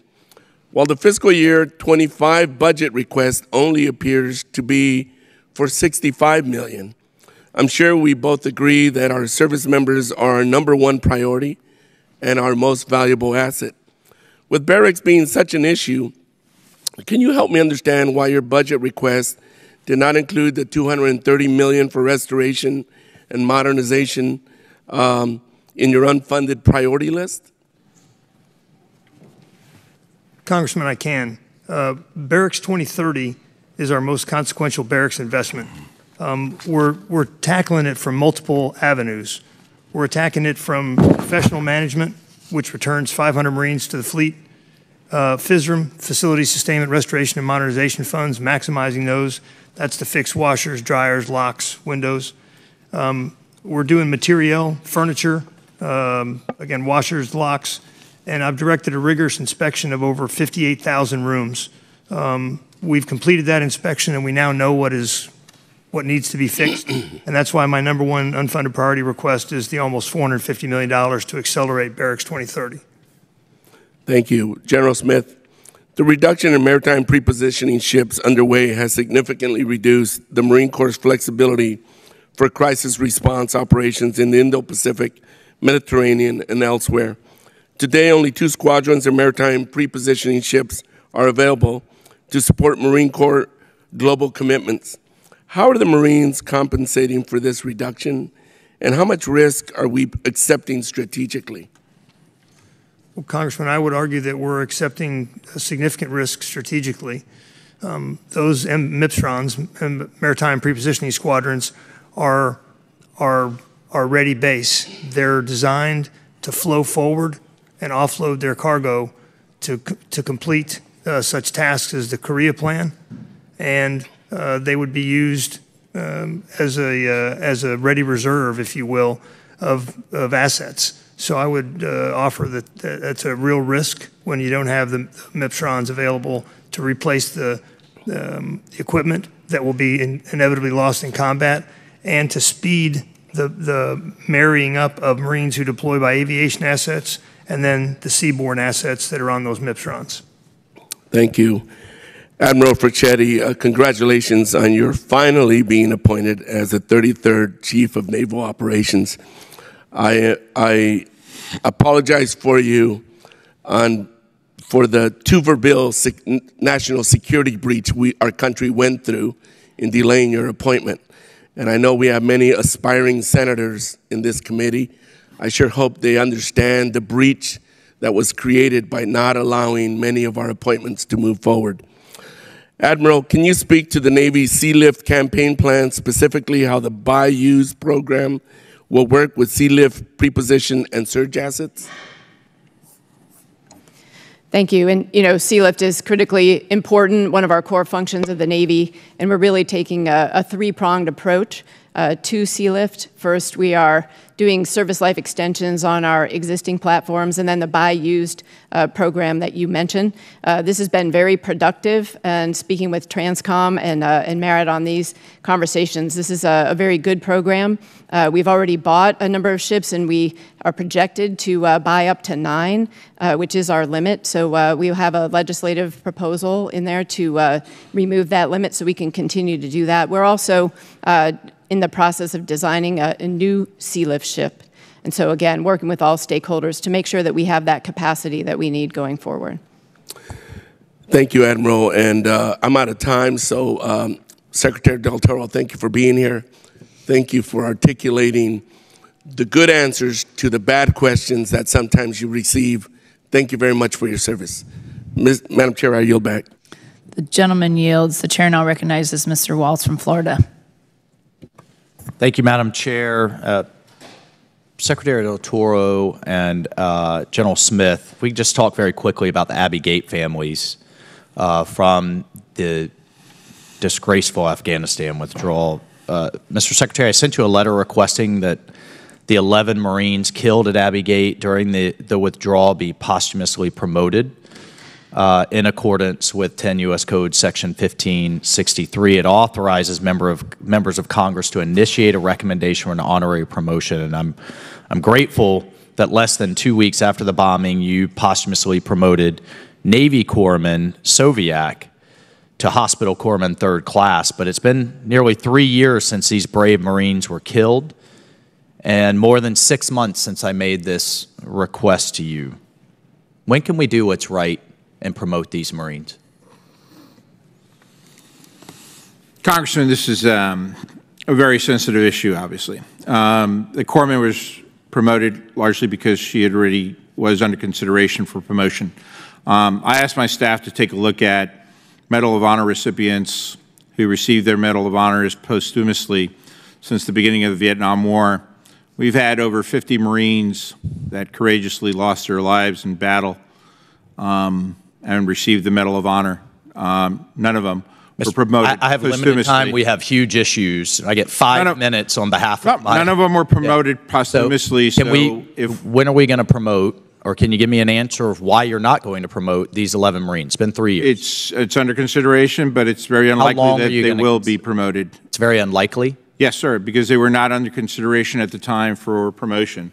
So given the fact that we haven't posthumously promoted 50 Medal of Honor recipients since the beginning of Vietnam, were they killed in action, all 50? Excuse me? Were they killed in action, all 50? Yes, sir, they were killed in action, all 50. There are a number, we'll come back to you with, and as I stated in the letter, there's a number of instances where soldiers, sailors, Marines were not under consideration for promotion, including some that I lost in action, and yet they were promoted because their service secretary decided it was the right thing to do. You have that authority. I have the authority, and I'd be happy to conduct further. But you're making a decision to to not execute that authority. Well, like I said, Congressman, there have been 50 Medal of Honor recipients that were not promoted posthumously. But in this case, and one has to take a look at that as precedents, basically, for actions moving forward. Mr. Secretary, if that's your decision, that's certainly, but I want also out there for the record that you have the authority to promote those Marines. General, should those Marines get promoted? Congressman, as a rule, we do not grant posthumous promotions. That does not take away from the sacrifices of those Marines killed at Abbey Gate, but even our posthumous Medal of Honor recipients have not been posthumously promoted. I don't think the level of award, General, necessarily should dictate whether you give a posthumous promotion. You look at, I mean, this was the worst withdrawal since Saigon. These Marines were put in an impossible position, defend an airfield, yet let people through by the hundreds, if not thousands. They were put in an impossible position. So we also have to look at the mission, not just historic precedent. And Mr. Secretary, and I would think with your recommendation, General, you have the authority to do it. I'd ask you to reconsider and let's at least give these families that closure, given the entire nature of what happened in that withdrawal and that they were put in mission impossible, not by either of you, but by the White House. But thank you. If we could just talk about, number one, Mr. Secretary, I told you, we're going to recognize the bravery, and I want it loud and clear, of those sailors in the Red Sea. They're kicking ass and taking names, and we should absolutely pound the table. And please, I'll be there in Jacksonville when they come back to Mayport. God bless the Carney. Thank you, Congressman. But if we ate up my time here, but we have the Columbia, the Virginia, the Constellation, our DDGs are all behind. We have a broader systemic problem here, and I know it's in all of society. I have a maritime strategy that I'm releasing next week issue to get at workforce, to get at shipyards and steel and materials and all that, and I look forward to working with the legislative recommendations in it. But I think we have a systemic problem in the Navy as well. Can you speak to that in the time I have remaining? Well, the major reasons for the delays on most of these ships is actually delays associated with the delivery of major components from the vendors, particularly Northrop Grumman with regards to turbine generators and main reduction gears, to their primary vendors. That is the root cause of the major delays associated with each of these, with the exception of the Fincantieri. The gentleman's time has expired. We're running out of time, Mr. Secretary, of 2027. The gentleman's time has expired. The chair now recognizes Ms. Madam Chair. Jacobs from California. Thank you, Madam Chair. Thank you so much to our witnesses. As the representative from San Diego, both of these services are incredibly important to my community, and so I'm grateful for you all being here. I first wanted to ask about the USS Boxer. I know my colleague, Mr. Kelly, already asked some of it, but you know, one of the things I was interested in is just before its deployment in March, it was reported that the ship won several awards, including the Battle Effectiveness Award.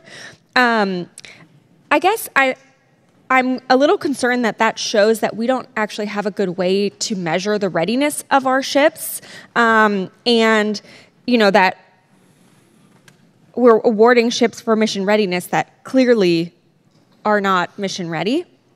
How do you assess readiness, and how do we make sure it's accurate given these recent developments? Whichever of you would like to answer. Thank you for your question, and thank you for your support to our folks in San Diego. You know, in the Boxer casualty equipment casualty that you're having right now. This is a materiel failure. So, we have a very good set of standards for all of our ships in each one of their primary warfare areas, and including engineering and all of the different things that they need to be able to do. They're assessed by an afloat training group, and then as a ship progresses from individual training to intermediate and advanced training, we have standards that each one of the ships is supposed to meet with very rigid criteria and very well-qualified inspectors. So then why was the Boxer awarded this readiness award when they were clearly not ready? So the particular casualty was a documented casualty. It had an engineering assessment for some not related departures from specifications on the rudder, but this current casualty is a new casualty that was not part of those departures from specifications. Got it. Okay, thanks. And then in terms of the sailors who are on the Boxer, are they going to stay on the ship through the duration of the maintenance? And will the current maintenance period add time to their deployment schedule? So the Pacific Fleet Commander is the one who will make all the decisions about the Boxer. In fact, he is one that approved the maintenance repair plan right now, the way that the current plan is.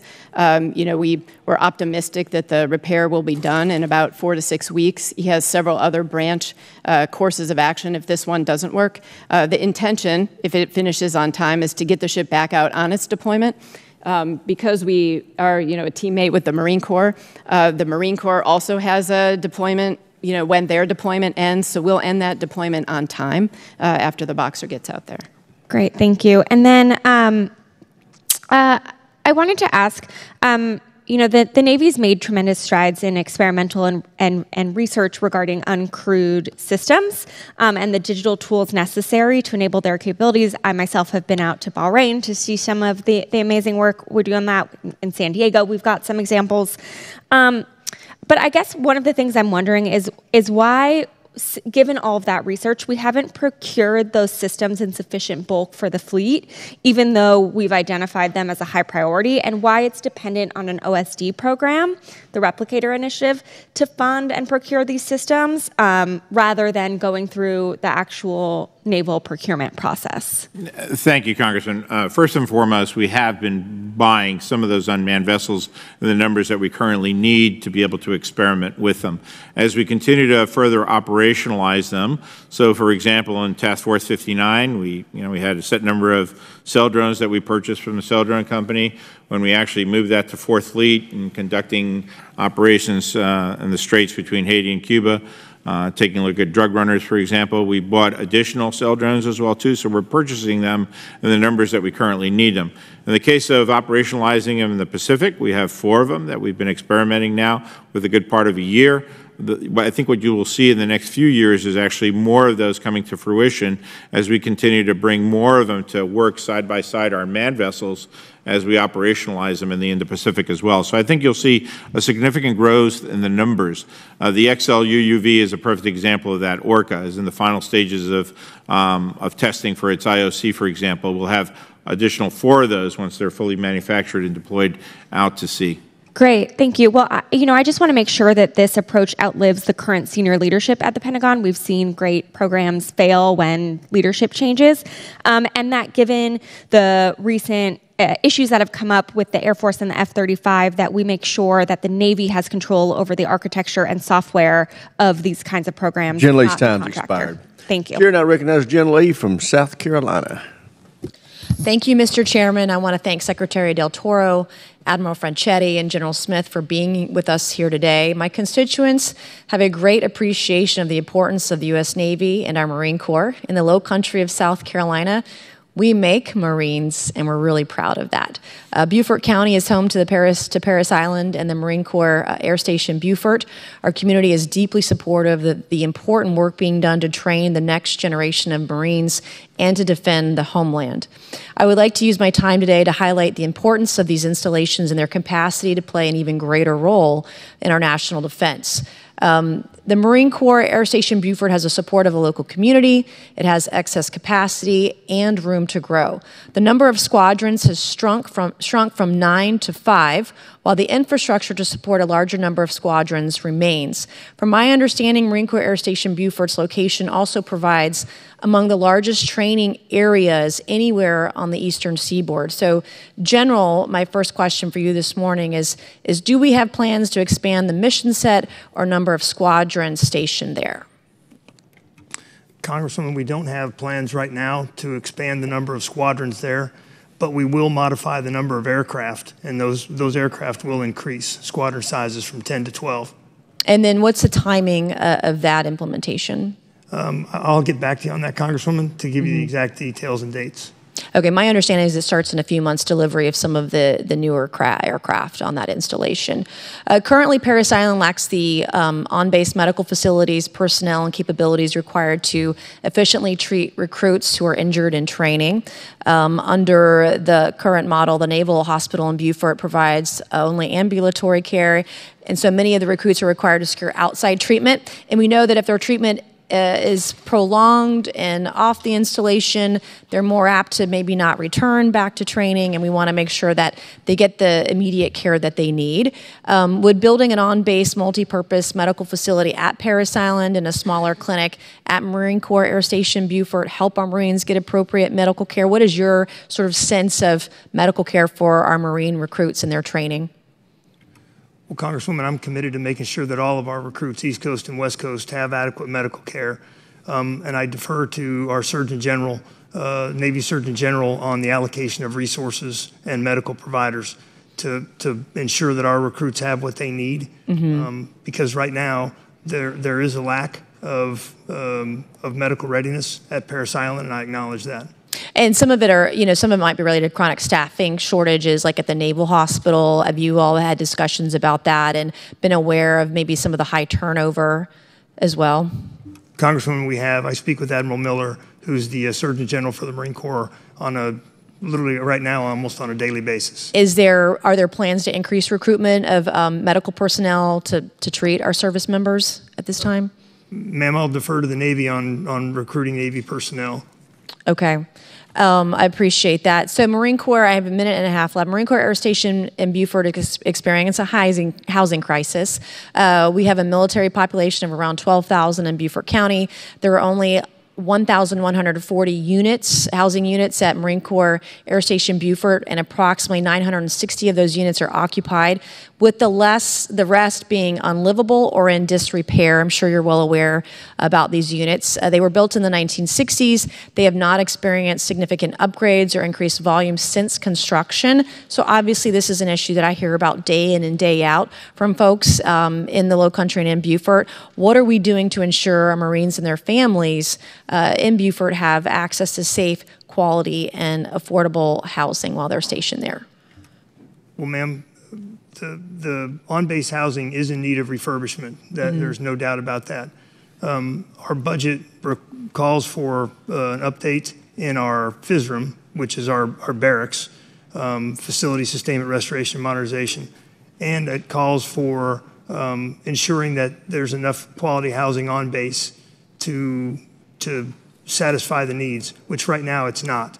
So the increased budget will assist us in improving the housing that is there, and then others will live out in town based on cost of living allowance. Okay, and is there any movement afoot to look at the contractors and who we're using down there to improve the quality of construction and maintenance? Yes, ma'am, there is. Okay, cool. All right, thank you so much, Mr. Chairman, and I yield back. I think the gentlelady, the chair now recognizes a gentleman from Massachusetts, Mr. Moulton. Thank you very much, Mr. Chairman. General Smith, the Marine Corps has attracted a fair number of critics for the speed of your modernization, including even some from our own ranks, retired generals and whatnot. Why is the Marine Corps moving faster with modernization than the other services? Well, Congressman, there's a couple reasons. One, we have a Commandant, and when the Commandant says move, Marines move. But it's not just based on my assessment. It's based on a deep research deep war gaming, deep analysis, and it's in compliance with the National Defense Strategy. So our modernization efforts under the name of force design are designed to make us the most lethal and most ready for the fight that's coming, not for the fight that we just had. Well, some members of Congress got together and wrote an op-ed in the Wall Street Journal some months ago when this debate was at its height. And it was extremely supportive, of course, of what you're trying to do. But we did have one criticism. We had one criticism in the whole article. We said, if anything, the Marine Corps should be moving faster. Now, your plan is to maintain momentum. That's the title of your current plan. But the chairman of the Joint Chiefs says we need to accelerate change or lose. What can the Marine Corps do to move even faster with modernization, and what can Congress do to help? Congressman, the steady, reliable funding is really important. Frankly, when we go into, and this is not to criticize, but when we go into continuing resolutions, thank you, Mr. Secretary. When we go into continuing resolutions, we cannot spend at that year's rate. We have to spend at last year's rate. And all of our advancements are in the current year. So it retards our process, and it retards our progress, and it slows us down. Well, I would just say that if there are any more specific things that you can come to us and say, if we do this, we can move even faster. We can get rid of the old stuff more quickly. We can invest in the new things and field them to the troops even more quickly than we are today. There's going to be a lot of receptivity for that on this committee. Admiral Franchetti, a lot of my colleagues talk about a 355-ship Navy. Do you think that's a reasonable goal? I do. I think every study really that we've done since 2016 shows that we do need a larger Navy. And, we're committed, as we said, through all of our investments in the industrial base. But it isn't just about the numbers. It is about having ready ships with the munitions, with the right number of people, with the training, that can fight as part of that joint warfighting ecosystem that we need to be able to do in the high-end fight. I've heard nothing but good things about you, so it's not really fair to have my first question to you be a bit of a trick question. But I'm very concerned about a 355-ship Navy because I think we should probably add a 0 to that, or maybe 2 zeros. Because if we don't have a Navy that has literally thousands of autonomous ships, I don't know that we're going to win the future fight. Yep, I'm very focused on increasing our abilities in the unmanned space. I think that as you look forward, we really need to have that complementary force that will be able to expand the reach and the lethality of our conventionally manned platforms. That's what we need to do in the future, and I'm committed to focusing on that, growing that as quickly as possible. General Smith, one core component of your strategy with Marine littoral regiments is being able to put these Marines on places like islands in the Philippines. So they're spread out, they're dispersed, they're autonomous. They can do a lot to disrupt Chinese plans. But of course, that's dependent on having these agreements with nations like the Philippines, perhaps Japan as well. What are you doing to foster those agreements and actually get Marines practicing what you preach? Congressman, we're exercising with our Filipino allies on a regular basis. We just finished Balikatan, the largest one ever, involving thousands of Marines. And so our ability to exercise throughout the southern Ryukyus, the Japanese home islands, and the Philippines is without question. We have a very hospitable host in the Philippines. Finally, Mr. Secretary, you know how important mental health of our service members is to me personally, and having worked with a fellow veteran to pass 988. Can you just tell me, at this point, is 988 dialable from, without a prefix, without a postfix, from all unclassified DoD telephone systems in the Navy and the Marine Corps? Congressman, I can't confirm that it's dialable for every single one, but what I will tell you is that the marketing campaign that we put into effect to actually have the 988 posters throughout every installation is extraordinary. And gentleman's time's expired. Chair, I have visited the gentlelady from Virginia, Ms. Kickens. Thank you. Thank you to our panel for being here. It's certainly a privilege to be in the same room as the three of you. We've done a lot of talking today about the number of ships and how this fiscal year 25 budget takes us down to 287, decommissioning ships prior to their expected service life, decommissioning more than we're commissioning, slowing the aircraft carrier builds, having the submarine build. So I'm just worried about that message that's sending to our allies. We've got this great AUKUS agreement in place. We're excited about it. Also to our shipbuilding partners. We talked today about the number of ship repair, and I've got them in my district in Virginia too, that message that sends to them. They can't keep their people. I know continuing resolutions is part of it. It's frustrating to me too. And I know the defense budget is always inadequate, but what are we doing or what can we do to be more reassuring to partners like allies like Australia or people we need in the fight like our ship repair and shipbuilding industry? Thank you, Congresswoman. I think the biggest thing we can do is actually reaffirm the commitment just in this FIDP alone that we're investing $18 billion in the submarine industrial base to actually try to increase the production rates to where they need to be so that we could actually build more submarines well into the future. Along those same lines, just talking about messaging and getting our message to our partners like allies and ship-prepared shipbuilders. For the recruitment retention side, I know we've talked about that today too, and I had the privilege of sitting on the Recruitment Retention Quality of Life Task Force. I hope you all have copies of the bound book that we put together. And my ask yesterday to the Secretary of Defense was just to get that word out to the American public. I need them to know that Congress hears them, that we've emphasized things like pay and compensation, housing, child care, health care, spouse employment. I need that message to get to them. So that's a PR campaign and kudos to the buildsubmarines.com. I've had multiple people in my district come up to me and say, hey, we've reached out to, we saw the ad. So I think those things work. So let's get that message out to the American people that we heard them and we're taking care of our military men and women. 9,000 new applications just this past year, ma'am. Awesome. And retention is as high as it's ever been in the Navy and the Marine Corps, thanks to your investments in quality of life. Always room for improvement. We need to keep down that track. I want to switch gears to naval aviation, subject near and dear to my heart as a former Navy pilot, but I look at programs like the A-12, like the F-22, and we can ask a lot of questions about if we should have done some things differently. I'm looking at the F-35 right now, and yesterday we talked a lot about that expense and how it continues to grow. We have quite a few that are still sitting on flight lines. We don't have pilots in cockpits yet. I want to put in my plug for Naval Air Station Oceana in my district, and I know, Secretary, we've had discussions too about considering them East Coast Master Jet Base so that we can house the F-35s. I know the city of Virginia Beach is very welcoming to the idea, and I look forward to pursuing further discussions about that. Along those same lines, though, thinking of naval aviation training, and again, my son is now in Corpus Christi, very proud of him, started the pipeline, but the wait for those students is too long. We've invested in them from Cessna training. They're waiting for starting primary, but now we're looking at the T-45s. I know we had recent compressor stall issues. This is the second time that we are now halting, training in the T-45. So I need the Navy to have some foresight and to think about what that replacement aircraft looks like for advanced jet training, because this isn't our first go-around with this. We have options out there. So I want to hear from you all. What is the timeline for replacing that T-45? So, ma'am, as you know, we're actually several years from replacing the T-45, but we're accelerating the necessary work to actually try to move that to the left so that we can actually get the next generation of trainers out there and have it be reliable. It can't happen fast enough, because when those guys are delayed, then I got the Hornet Ragged Oceana delayed, and I got fleet pilots that are then being held up. So as much as we can expedite that.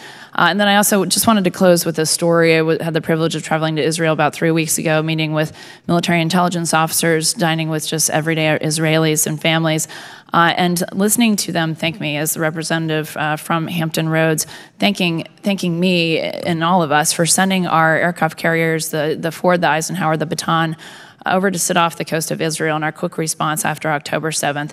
They truly believe, each and every Israeli I spoke to, that because of our aircraft carrier presence, that is why Hezbollah did not invade Israel from the north. I had Israeli families dining with their children, skipping around the room, saying, I want to go on the aircraft carrier, I want to go on the aircraft carrier. So I was the representative that received phone calls when we extended those deployments, when they missed Christmas with their families, when they missed the birth of their first child. But because of those servicemen and women, because of our U.S. Navy, we maintain some stability and some peace in that region. I've shared that story with the ship repair shipbuilders, with Navy leadership, but please take that story back to your men and women. We know it's a sacrifice, but we appreciate their sacrifice, and that's what keeps the peace in the world. So thank you so much for all that you do. Thank you. I yield back. I think the gentlelady chair and I recognize there's another lady from Hawaii, Takuda, Ms. Takuda. Thank you, Mr. Chair. Mr. Secretary, thank you for your continued personal attention to Red Hill and the significant work the department is doing to get things right after the November 2021 fuel spill. As the Navy assumes responsibility for the closure of Red Hill, I respectfully request your focus as well on the necessary work to remediate and restore the aquifer and ensure the long-term safety of our water supply. There's a lot of concern among our communities and constituents that our department continues to view the Red Hill problem set in sequential order, moving from defueling to closure to remediation, when elements of closure and remediation can and should be done concurrently. Mr. Secretary, in the interest of time, I won't ask you to respond, but would strongly encourage the department to urgently prioritize aquifer restoration and remediation efforts for Red Hill. I will go on to say, though, that there continues to be gaps in community trust, and this is a broken trust, as we know, in the department's ability to guarantee the health and safety of their drinking water, especially given the uncertainty created by the Navy's testing regime. The Navy recently released its data supporting the hypothesis that low-level detections of TPH at the Pearl Harbor drinking water system were likely caused by issues with its testing methods. Mr. Secretary, would you please explain why would the Navy use testing for wastewater and solid waste analysis for drinking water, and why did it take 2 years and over 8,000 samples to figure out that they were not doing the right test? Well, ma'am, the conclusions that were made with regards to the testing procedures was a combined conclusion with the President of the Health Department of Hawaii, the EPA, and the Navy. And collectively, they determined that chlorine was actually impacting the actual test results with regards to the detections. I think it's the first step to the question. So did the Department of Health and EPA tell you 2 years ago to use a test on these 8,000 samples that were made for wastewater and solid waste analysis, not drinking water? Ma'am, the tests that were used at the time were the only tests that were actually available at the time to be able to use, and they were actually they were on the mainland, basically, so we had to actually send all those tests back to the mainland. And actually, just yesterday, I signed a letter to the governor actually saying that we're donating the necessary equipment for Hawaii to actually have its own water testing laboratory in Hawaii. That's great. So you're telling me 2 years ago, when we were suffering from a situation where there was no trust in the drinking water because jet fuel had been poured into it, we were using the only test available, so there was no test available for drinking water. We were using a test on these samples to determine if there was any kind of contaminants in people's home that was for wastewater and solid waste analysis. That was the only one available to you. Ma'am, I am not the subject matter expert on this, but I will say that we were using the test that was recommended to the Department of the Navy and to the Department of Hawaii Health Resources and to the EPA to test those water samples at the time. So would you now say, based upon your because if we had known of some better test, we would have actually been using that test.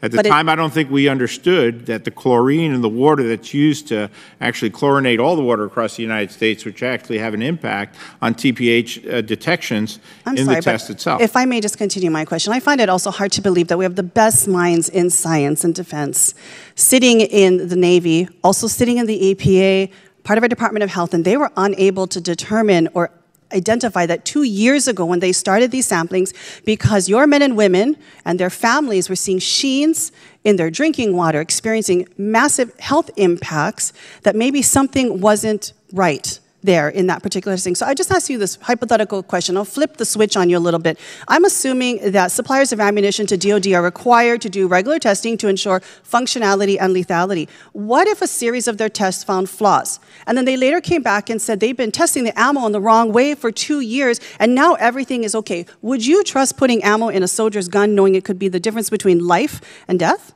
Ma'am, I'm not a subject matter expert on testing fresh water. Well, I'm thinking you would want to make sure that the bullets in a soldier's gun actually works. It should be no different when the quality of the water is coming out of a service member and their family's water pipe. You have to do much more in terms of rebuilding this trust, and I will tell you that that was a big lethal blow to the trust of the Navy a few weeks ago when the public got this kind of response. I'm running out of time here, but given these recent events, will the Navy consent to independent third-party testing to help track and verify the Navy's testing?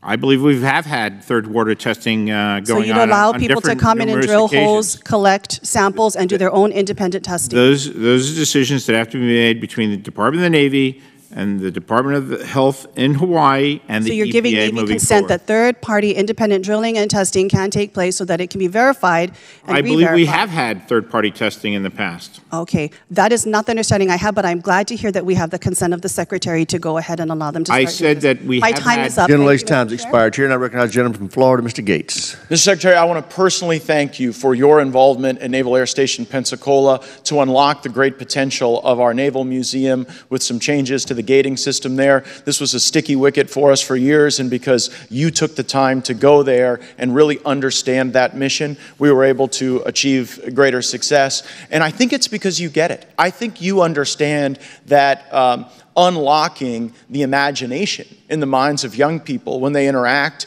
with our museums and with our demonstration teams, that's a critical vector in the recruiting crisis that we're all dealing with. So I'd love you to share your perspective on that with the committee. No, thank you, Congressman. I always try my very best to get to the core problems that we face and try to fix those problems so we can make our Navy and Marine Corps a stronger team, and actually trying to gain greater access to all of our museums, but particularly that museum, which is so very special to the community, the aviation community, and to the entire Department of the Navy is critical, so that young people, high school graduates, community college graduates, grammar school students can actually go and see what the Navy is all about.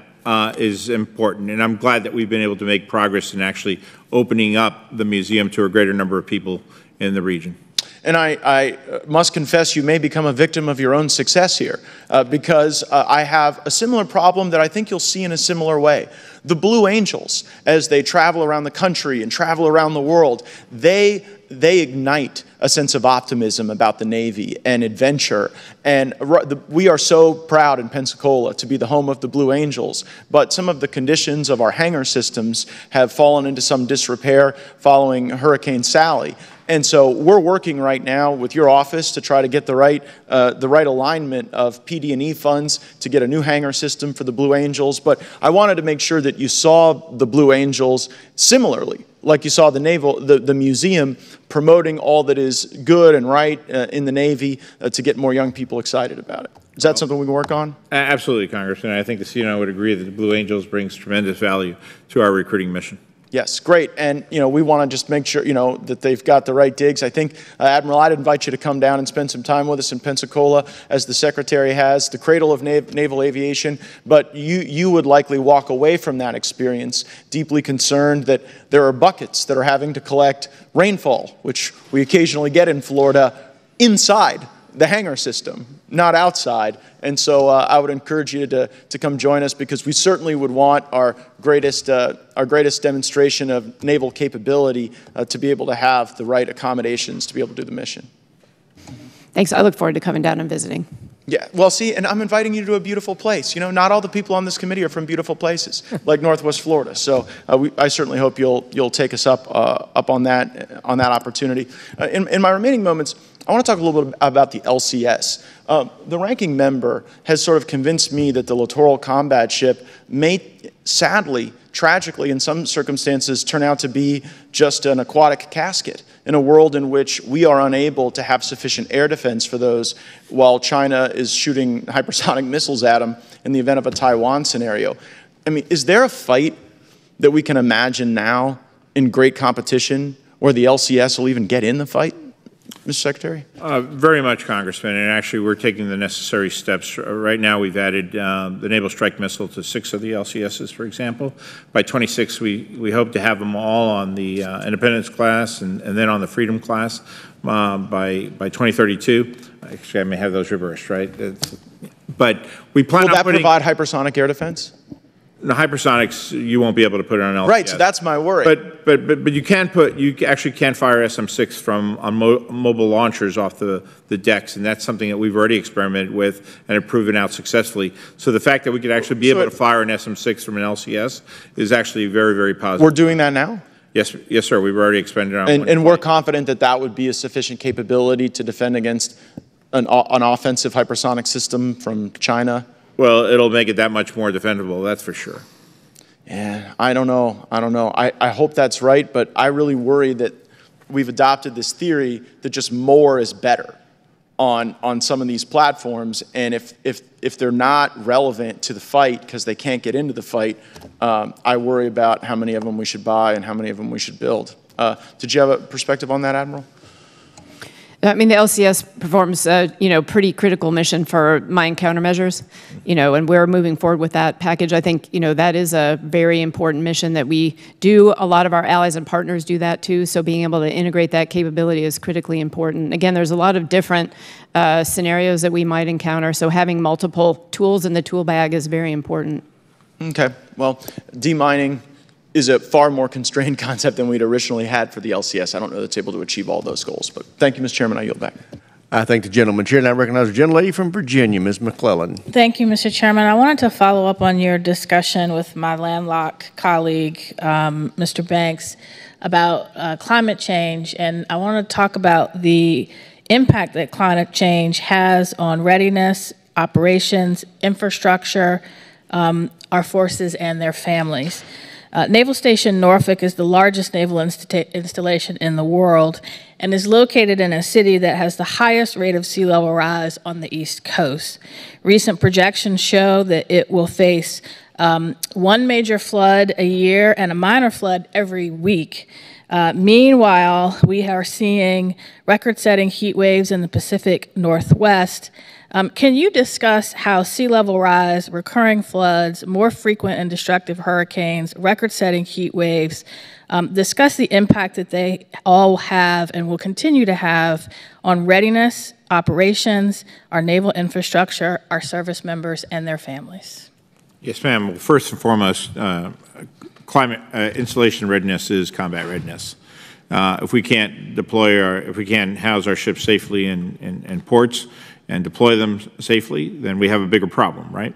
And so making the investments in order to mitigate the negative effects of climate change are extremely important in all our ports across the entire United States. And we're seeing the dramatic challenges that brings. And so greater investments in moving the utilities to the right places so that they're not negatively impacted by the rising sea levels is incredibly important. How you construct the piers themselves, for example, and where you put the utilities on those piers is extremely important. And so, again, installation readiness is combat readiness. In fact, CNO can comment more so on the operational side as well. Yeah, I think, one of the things, that we look for as we're designing our new platforms is making sure from an operational readiness perspective that they, have the ability to operate wherever they need to be able to operate. And so, again, having the right facilities where we can pull them in is critically important. And corrosion has an impact on metal and an impact on ships and ship readiness as well. And record-setting heat waves have an effect on our sailors and our corpsmen, correct? And their ability to do their job and the health and their readiness? Very much so, Congresswoman. It's had an impact on unaccompanied housing as well, too. Look, we for decades have made, the Congress has made really impressive investments in family housing, but we haven't invested in unaccompanied housing to the extent that we should. We're correcting that now. We're doing that moving forward, and I think our sailors and our Marines appreciate that given the high retention rates that we've seen in the Navy and Marine Corps. But it's still a huge challenge in areas of high humidity. So whether it's Key West, whether it's Parris Island, other places like that, San Diego as well too, these are the places we have to pay even more attention to, quite frankly, to be able to get them up to the standards where they could resist the humidity. And to put a finer point on that, increased temperatures and increased flooding and increased moisture leads to increased mold. Yes, ma'am. Thank you. Now I want to focus on the readiness of the Navy for a possible conflict in the Indo-Pacific region and discuss our overseas repair capability.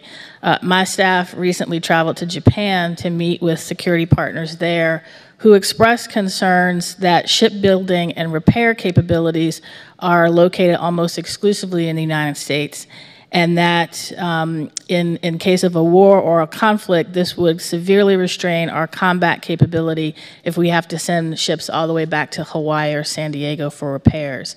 What is your assessment of this risk, and what are the department and the administration doing to ensure robust repair capabilities are available in the Pacific should a conflict break out? Well, thank you, Congressman, for that question. And it is indeed a combat-related question. I mean, if we find ourselves in conflict and we suffer damage, which is inevitable, we will be able to have to send those ships back to the closest depot necessary to be able to repair those ships. So what we're asking of the Congress this year, basically, is to authorize us up to 6 continuous maintenance availabilities of less than 90 days, so that we can then now go and assess which foreign shipyards will be able to do this work effectively during times of peace. I hope we never have to go to war, but if we should have to go to war, we will then have full knowledge of which shipyards and what countries we could actually send these ships to be able to do the damage repair that's going to be necessary. Thank you, Mr. Chair. I yield back. I think the chair now recognizes a gentleman from Georgia, Mr. McCormick. Thank you, Mr. Chair. Sorry that I was out of line. I saw Mr. Fallon came in ahead of you. I apologize. Gentleman from Texas, Mr. Fallon is recognized. Dr. McCormick denied. Thank you, Mr. Chairman. I appreciate it. Okay, so Mr. Secretary, thank you, and General Admiral, thank you for being here. The thing that I come back to, and we had a discussion about this last year, is recruiting crisis. So, and I apologize because I was up in my office and missed a little bit of this testimony. But, Mr. Secretary, do you believe that the recruiting crisis is an existential threat to the Republic? I think it is across the entire nation. In fact, we need more blue-collar workers. We need more young men and women, actually, who are willing to come into our armed services across the board and serve. No, I think ironically and oddly, it's refreshing to hear that, because if we're not going to solve a problem unless we really understand the gravity of it, and thank you for that. And so I was looking at the statistics from all branches, but particularly obviously we'll talk about the Navy today, that we missed their goals last year by 20%. About 7%. Yes, sir. We actually fell short. The beginning of the year, we thought we'd be at 17,500. We ended the year at 7,500. This year, at the beginning of the year, we thought we'd be short about 16,500, and we'll probably end it perhaps at 6,400 or less. But we actually increased our goal this year to 40,000, which is important to note. You know, we want to make up for the shortages from previous years so we can reduce the number of gaps that we have at sea. Yeah, because I think this happens every once in a while, but it's an anomaly, and it's just a year, and then the next year, and you can mitigate some of it, of course, with retention as well. But what I'm alarmed about is when it's year over year, and it's, of course, at least with the Navy, it's going to be 2 years in a row. With the Army, it's been 3 years. But of course, the Marine Corps always meets the recruiting goals. They have the best commercials. What are you going to do? But yeah, look at the Navy/Marine guy over here. That was. The Air Force won this one, by the way. But, so what can we do? What new innovative ideas can we use, Mr. Secretary, to mitigate this and really end it? Because I think that's what we're after here, is if it's been three unsuccessful years with the Army and 2 with the Navy, we need to do something differently. And what do you think those things So please understand it's been an all-hands-on-deck effort across the board, and the CNO can talk specifically to some of the measures that we have taken. But it is all hands on deck, and we're actually putting a call out to maritime service across the board as well, too. Thank you. And I agree, recruiting is really an existential threat. So we're kind of taking a two-pronged approach. One is first to approve the recruiting enterprise itself. So the Navy just put a 2-star admiral in charge of recruiting. Good. We have also adopted a thing that we use in aviation for aviation operations maintenance, understanding what's going on with each type model series. We have a recruiting operations center now to look at what's going on with each one of our recruiting centers, each recruiter, because it's really about throughput per recruiter, and how do we need to improve their ability to recruit. The other thing, as the Secretary mentioned, we had taken 60% manning cut, to man at 60% in our recruiting centers when we put more people at sea. So we actually had reduced our recruiting force. By the end of May, we should have that fully restored, so we'll be able to do that. Well, I think Admiral, on the other side... Sorry, I don't make it a habit to interrupt flag officers, so I apologize for that. But I really want to emphasize we need it to be measurable as well. And also a question, when we have excellent recruiters, are they allowed to stay within the recruiting command? Yep, we have a career recruiter force. Okay, good. Yep. Okay, so they can do it because that's the thing I don't want is somebody highly successful and then they leave. And I would gently suggest that we build everything around recruiting right now. We make sure that they're manned, and then build that. That should be the first thing.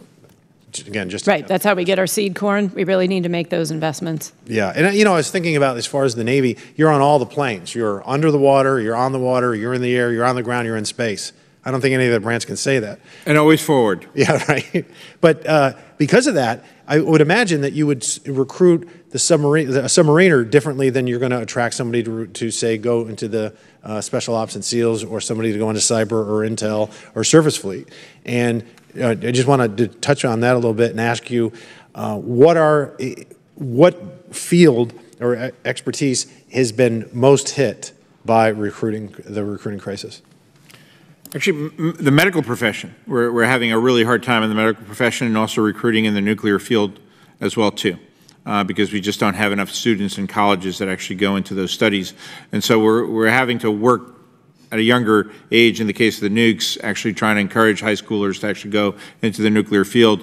And you know the problems that exist in recruiting health professionals across the board. And I'd just like to, again, gently ask and politely ask, maybe with the recruiting stuff, a quarterly report given to this committee would be wonderful for us, because there's a role for us to play as well. And we want to give you the resources to succeed. We just want to measurable and think outside the box, because we've got to take care of this. None of us want to go, dare I say, to a draft. And if we're going to... Gentleman's time has expired. Chair, and I recognize the gentleman from North Carolina, Mr. Davis. Thank you so much, Mr. Chair, and to the witnesses. Good afternoon to you. Mr. Secretary, we spoke last year about expediting toxic water claims processing for those veterans as a result of the Camp Lejeune situation. Mr. Secretary, what's the estimated timeline now that you would forecast in getting claims heard, in particular with the elective option been in place? Yes, sir. It actually depends on how quickly the claimants themselves actually completely fill the paperwork online. We've made tremendous progress and investments, because this is very important to the Department of the Navy, to the Department of Defense, to the President of the United States, actually. And so we have 190,000 claimants, basically, that have now signed online, but many of them actually haven't completed their full regiment of paperwork necessary to be able to process those claims. But we are moving extremely fast once a claimant actually submits all the necessary documentation, all the necessary paperwork to make them the authors that they so deserve. From the time that a completed claim is submitted, what would you estimate? I'd have to get back to you specifically on the amount of time. We could do the analysis on those that have fully submitted their paperwork. And I do know that out of the ones that have fully submitted their paperwork, for example, some have actually taken time to consider the offers that have been made. And so we can provide you all the specific statistics associated with each. There was a report that was due in January on the 1st. When do you anticipate that report? I'll have to get back to you on where that report is, Congressman. In eastern North Carolina, there's a growing need for employment opportunities that can provide young people with careers. Recently, I facilitated a meeting between representatives from the Newport News Shipyard, community colleges in North Carolina, and workforce development officials from across our region to collaborate on these opportunities in our part of the state. Mr. Secretary, is there a pool? I mean, we know there's a pool of existing talent that's going to exit the Navy in particular. They're separating for whatever reason. How can we better assist, in particular, service members that we know are exiting through the Transition Assistance Program in these certain critical areas that are important for our national security still? Well, Congressman, first and foremost, my goal is to keep them in, obviously. Understood. So we're trying our very best, and actually retention has been the highest. It's been historic, actually, for both the Navy and the Marine Corps. So we're doing our job well and providing the necessary quality of life, quality of services necessary to keep them in. But I think you raise an important point, and one of the things that we've been talking about in this call to maritime services, for those individuals that do depart, actually, how could we actually guide them to work in our shipyards, as one example. We have a very robust Naval X program in North Carolina, for example, that helps private industry in North Carolina work with the Department of the Navy, and that's part of that as well, too. Yeah, Mr. Secretary, obviously we want to continue to keep them in, but obviously there's a point in time where we know the separation is going to occur, and that's what I was really highlighting. When we know it's going to occur, Now we're a matter of transitioning. So, that's definitely something I think we have to continue to think through, in particular our transition assistance programs. Yes, sir. Because that still can be the pipeline to securing our national security. So I appreciate that. Sir.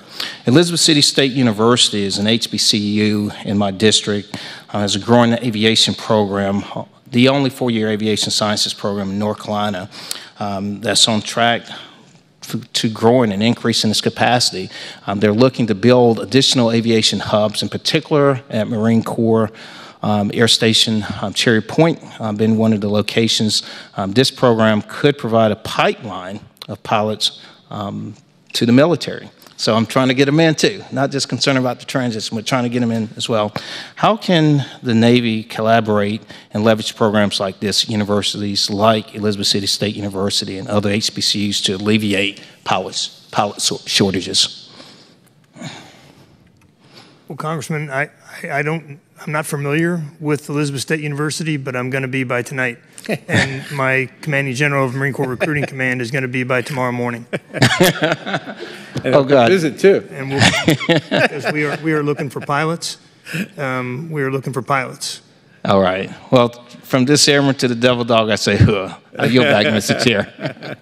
I thank the gentleman. Chair now recognizes the doctor from Georgia, and this time for real. Thank you, Mr. Chair. Appreciate you. It's interesting, when you talked about recruiting just recently, I wasn't planning on talking about this, but a couple things came to mind. When we forgive student debt, for example, and we have people who never went to college paying for people who did go to college who didn't have their debt forgiven, where's the incentive to give away scholarships for the military when we're recruiting if their college is already paid for free? Where's the incentive to motivate people to go into medicine or anything else when they don't incur debt otherwise? We have to remember that this is an incentive-driven society and that we are all volunteer force. And I think we have to realize that in our recruiting force. Secondly, I think when it comes to our enlisted folks, when we recruit, we always have to go after the warriors, which means we recruit on the right stations, the right places, with the right message. The Sergeant Major of the Army, the former Sergeant Major, still owes me 100 push-ups because I told him he was barking up the wrong tree by going after the recruiting venues that they were using. I like the Marines. I may be a little biased. I may have been involved in something like that. But when you talk about the few, the proud, the Marines, and it is about a warrior ethos, that's why we make our quota, because we recruit the right people for the right mission, and that's what we should focus on. With that said, we do have a mission, and it's all over the globe right now. One of the things that we're having a hard time delivering is our people to the right place at the right time with our amphibious shipping, which we're obviously in a shortfall right now. I know we're trying to reallocate for a mission all over the world, a diverse mission, which I understand we have limited funds for.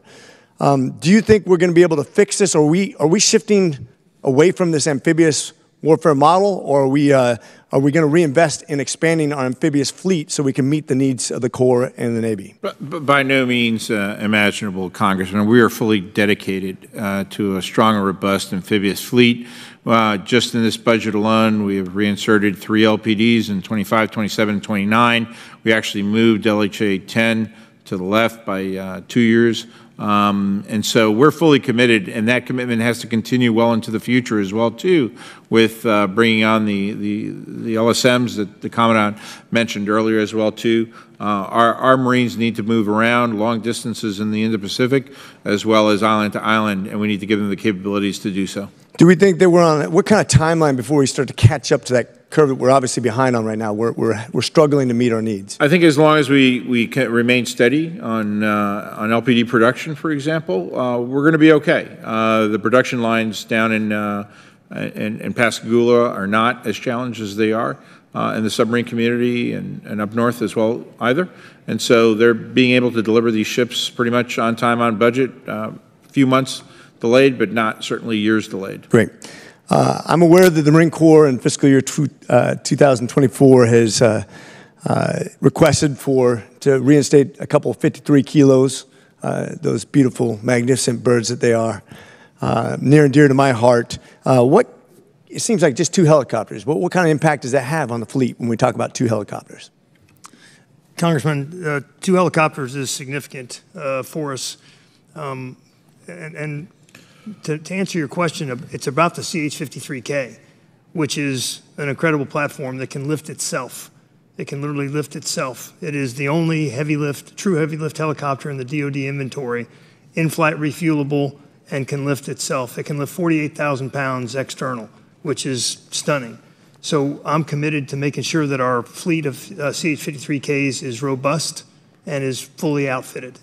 Thank you, and I love the picture recently of the 53 kilo with a slung load F-35 aerial refueling nonetheless.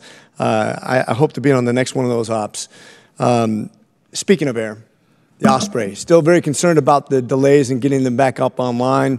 Obviously, we've seen what's happened in AFRICOM with the waving, and I still think it's a safe aircraft. Incredible safety profile considering its new technologies. But where are we at in getting them back to work at full process, getting our pilots up to speed so they can be proficient at what they do best?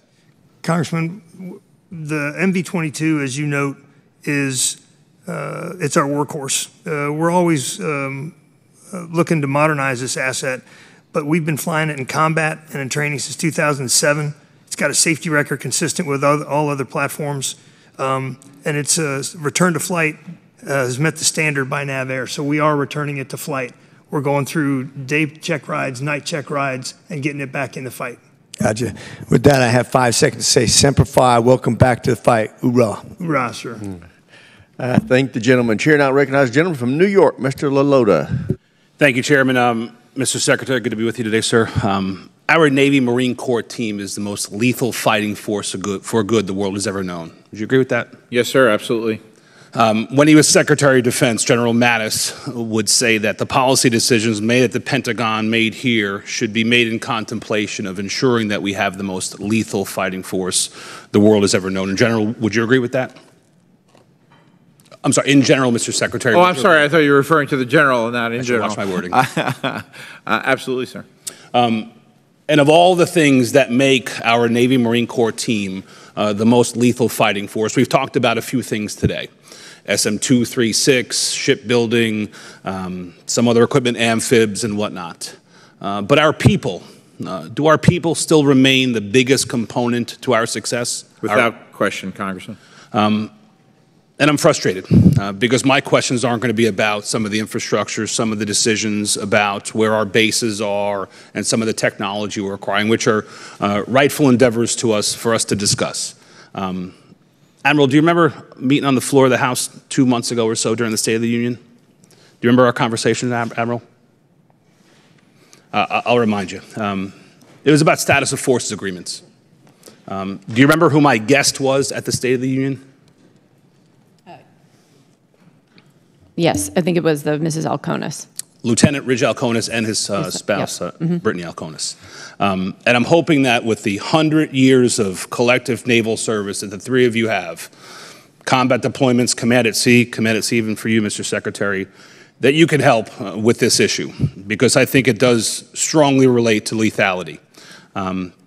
25 years ago, when I was a midshipman, the top of our class at the Naval Academy, of which I was not a part, would select ships in the 7th Fleet for the most part, because that was the most challenging tip of the spear assignments. And our best and brightest, and from ROTC and OCS, would pick the same because of the challenge of those assignments and the specter that if we as a Navy Marine Corps team were in the biggest part of the fight, it would likely be in that part of the world.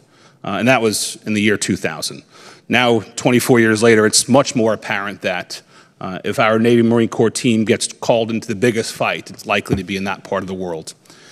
And because of the weaknesses of our status of forces agreement, specifically with Japan, less folks are seeking orders to Japan because they're inferior, our status of forces agreements. In the case of Lieutenant Ridge Alconis, real briefly, while traveling down Mount Fuji with his family, he innocently, because of mountain altitude sickness, lost control of his vehicle, no drinking or drugs involved, lost control of his vehicle, tragically resulted in the death of 2 Japanese nationals. The Japanese took custody of the lieutenant, denied him a right to a translator, denied him any sort of attorney, sleep deprived him, and ultimately coerced him into a confession that resulted in him serving 507 days in a Japanese prison. That outcome would not have happened likely in Korea or any place else where we have status of forces agreements. So my question is this. Mr. Secretary, I realize this is not under your jurisdiction. I realize that status of forces agreements are generally negotiated between the Department of State and that friendly foreign nation. But, Mr. Secretary, you are in the business of ensuring that we have the most lethal fighting force the world has ever known, and the specter of conflict in that part of the world is more real than it's ever been. Mr. Secretary, can you commit to working with the Secretary of Defense, the Secretary of the State, and others to ensure that our status of forces agreements in nations like Japan comport with our values, contemplate lethality to ensure that if our men and women are called into fight in that battle, that they can have the confidence knowing that if they're out in town on liberty and find themselves accused of a crime by a friendly foreign nation, that they have rights similar to what rights the everyday American citizen would have in America? Absolutely, Congressman. The safety of our personnel in the United States and serving overseas is incredibly important to us, and those SOFA agreements are also incredibly important to protect their rights. Thank you, Mr. Secretary. And can you commit to following up in due course, 3 or 6 months, to tell me what progress we've made as a Navy Marine Corps team to ensure that our sailors and Marines in the 7th Fleet in Japan have better protections, Mr. Secretary? Absolutely, Congressman. Thank you. And with the remainder of my time, on behalf of Mr. Waltz, with unanimous consent, Mr. Chairman, I'd like to enter into the record his letter to you, Mr. Secretary, regarding his request that those service members at Abbey Gate be posthumously promoted. Without objection, so ordered. Thank you. I yield, Mr. Chairman. Gentleman yields. Chair not recognize the gentleman from Colorado, Mr. Lamborn. Thank you, Mr. Chairman. Mr. Secretary Del Toro, the last time I saw you, we were under the ice up in the Arctic Ocean, ICE-X. We were on an attack sub, and that was quite an experience. Yes, sir. There's some amazing capability that we field out there. Admiral Franchetti, I'll ask my first question to you. Over the past several years, Congress has appropriated over $3 billion for the development of the Conventional Prompt Strike, CPS, hypersonic missile. Yet to date, that program has yet to successfully test an all-up round. I understand these testing problems are driving a program replan that aims to field the hypersonic capability on USS Zumwalt by the end of 2025 and the Virginia-class SSN 5 years later in 2030. Given the recently reported shipbuilding delays, are these platforms on track to accommodate hypersonic capability on this timeline? Well, thank you for the question. And, first let me say how important the CPS capability is. It's extremely lethal, maneuverable, and it's something that we need to have going forward. And we're in development of that program along with the Army. And so we're committed to developing that, getting that out as quickly as possible, and making sure that we are doing all the proper testing to move that forward. As far as our platforms go, the Zumwalt entered the shipyard down in Pascagoula now, and I went down to visit her just about maybe a month ago, and they're moving fast to get her ready for the CPS alt, and I'm looking forward to getting her out. And so when she's done, that would be coincident with the missile being ready. The Virginia payload, we've certainly seen some of the delays in our submarines, and right now we want to invest in the submarine industrial base so we can increase the cadence and really set the conditions to meet the cadence and delivery that we really need going forward, and that will be part of that capability. Yeah, let's talk about that. I understand that some critical flight tests for CPS are scheduled for later this year, and I'm hopeful that they'll be successful, but I think we're not moving fast enough. Can you please tell us specifically what we can do to increase the tempo or cadence of the testing? Well, I think, continuing to work with our testing community, with Admiral Wolf, with everyone who's involved with this, and the Army, they are moving with a sense of urgency, and they feel that every single day. Secretary Del Toro, since the October 7th attack on Israel, we've seen a steadily deteriorating security environment in the Middle East. One of the hallmarks of that environment is the attacks by Iranian-backed militias, specifically using cheap attack drones. I applaud the U.S. Navy's performance in defending against this threat, but it comes at a significant and unsustainable cost long term. You testified to the Senate Appropriations Committee that the service required about $1 billion to replenish stocks of air defense missiles. And General Kurilla told this committee that he encourages the Navy to deploy directed energy, specifically shipborne lasers such as the Helios system, to get on the right side of the cost per shot equation. So, Secretary, Undersecretary Hsu recently said the department is working on a directed energy system for the Navy with 3 times the power of existing systems. Can you update us on what the Navy is doing to develop shipboard directed energy capability?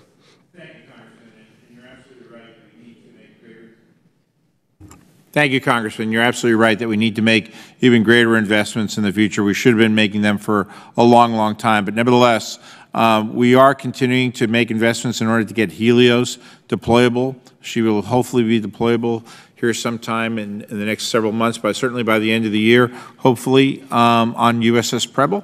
But we have 6 other programs, including some of the one that Heidi Hsu is talking about as well, to make added investments in more high-power lasers, as well as other directed energy programs, many of which are also SAP programs that we can't talk about openly. And General Smith, I know that part of the Force Design 2030 has been to rethink the capabilities of the Marine Corps and the needs in the Indo-PACOM theater. Can you talk about the importance of systems like the medium-range intercept capability, which is a directed energy capability, and what we're doing to speed up its delivery to the Marines? Well, sir, I can. The MRIC, medium-range intercept capability, is one of the backbones of our strategy. It, paired with a TPS-80 Gator radar, can sense targets, very small diameter targets at great range, and can intercept them at great range. And at a different classification level, I can discuss the range with you. But it is a critical part of our force design throughout the first island chain to disrupt a potential PRC attack. Okay. Thank you all, and I yield back. I thank the gentleman, and I thank the witnesses. This testimony has been very helpful, and we look forward to taking what you shared with us today and folding it into the National Defense Authorization Act later this month. And with that, I will yield to the ranking member for any closing comments he may have. I am good, Mr. Chairman. Thank you. Good. We're done. Thank you.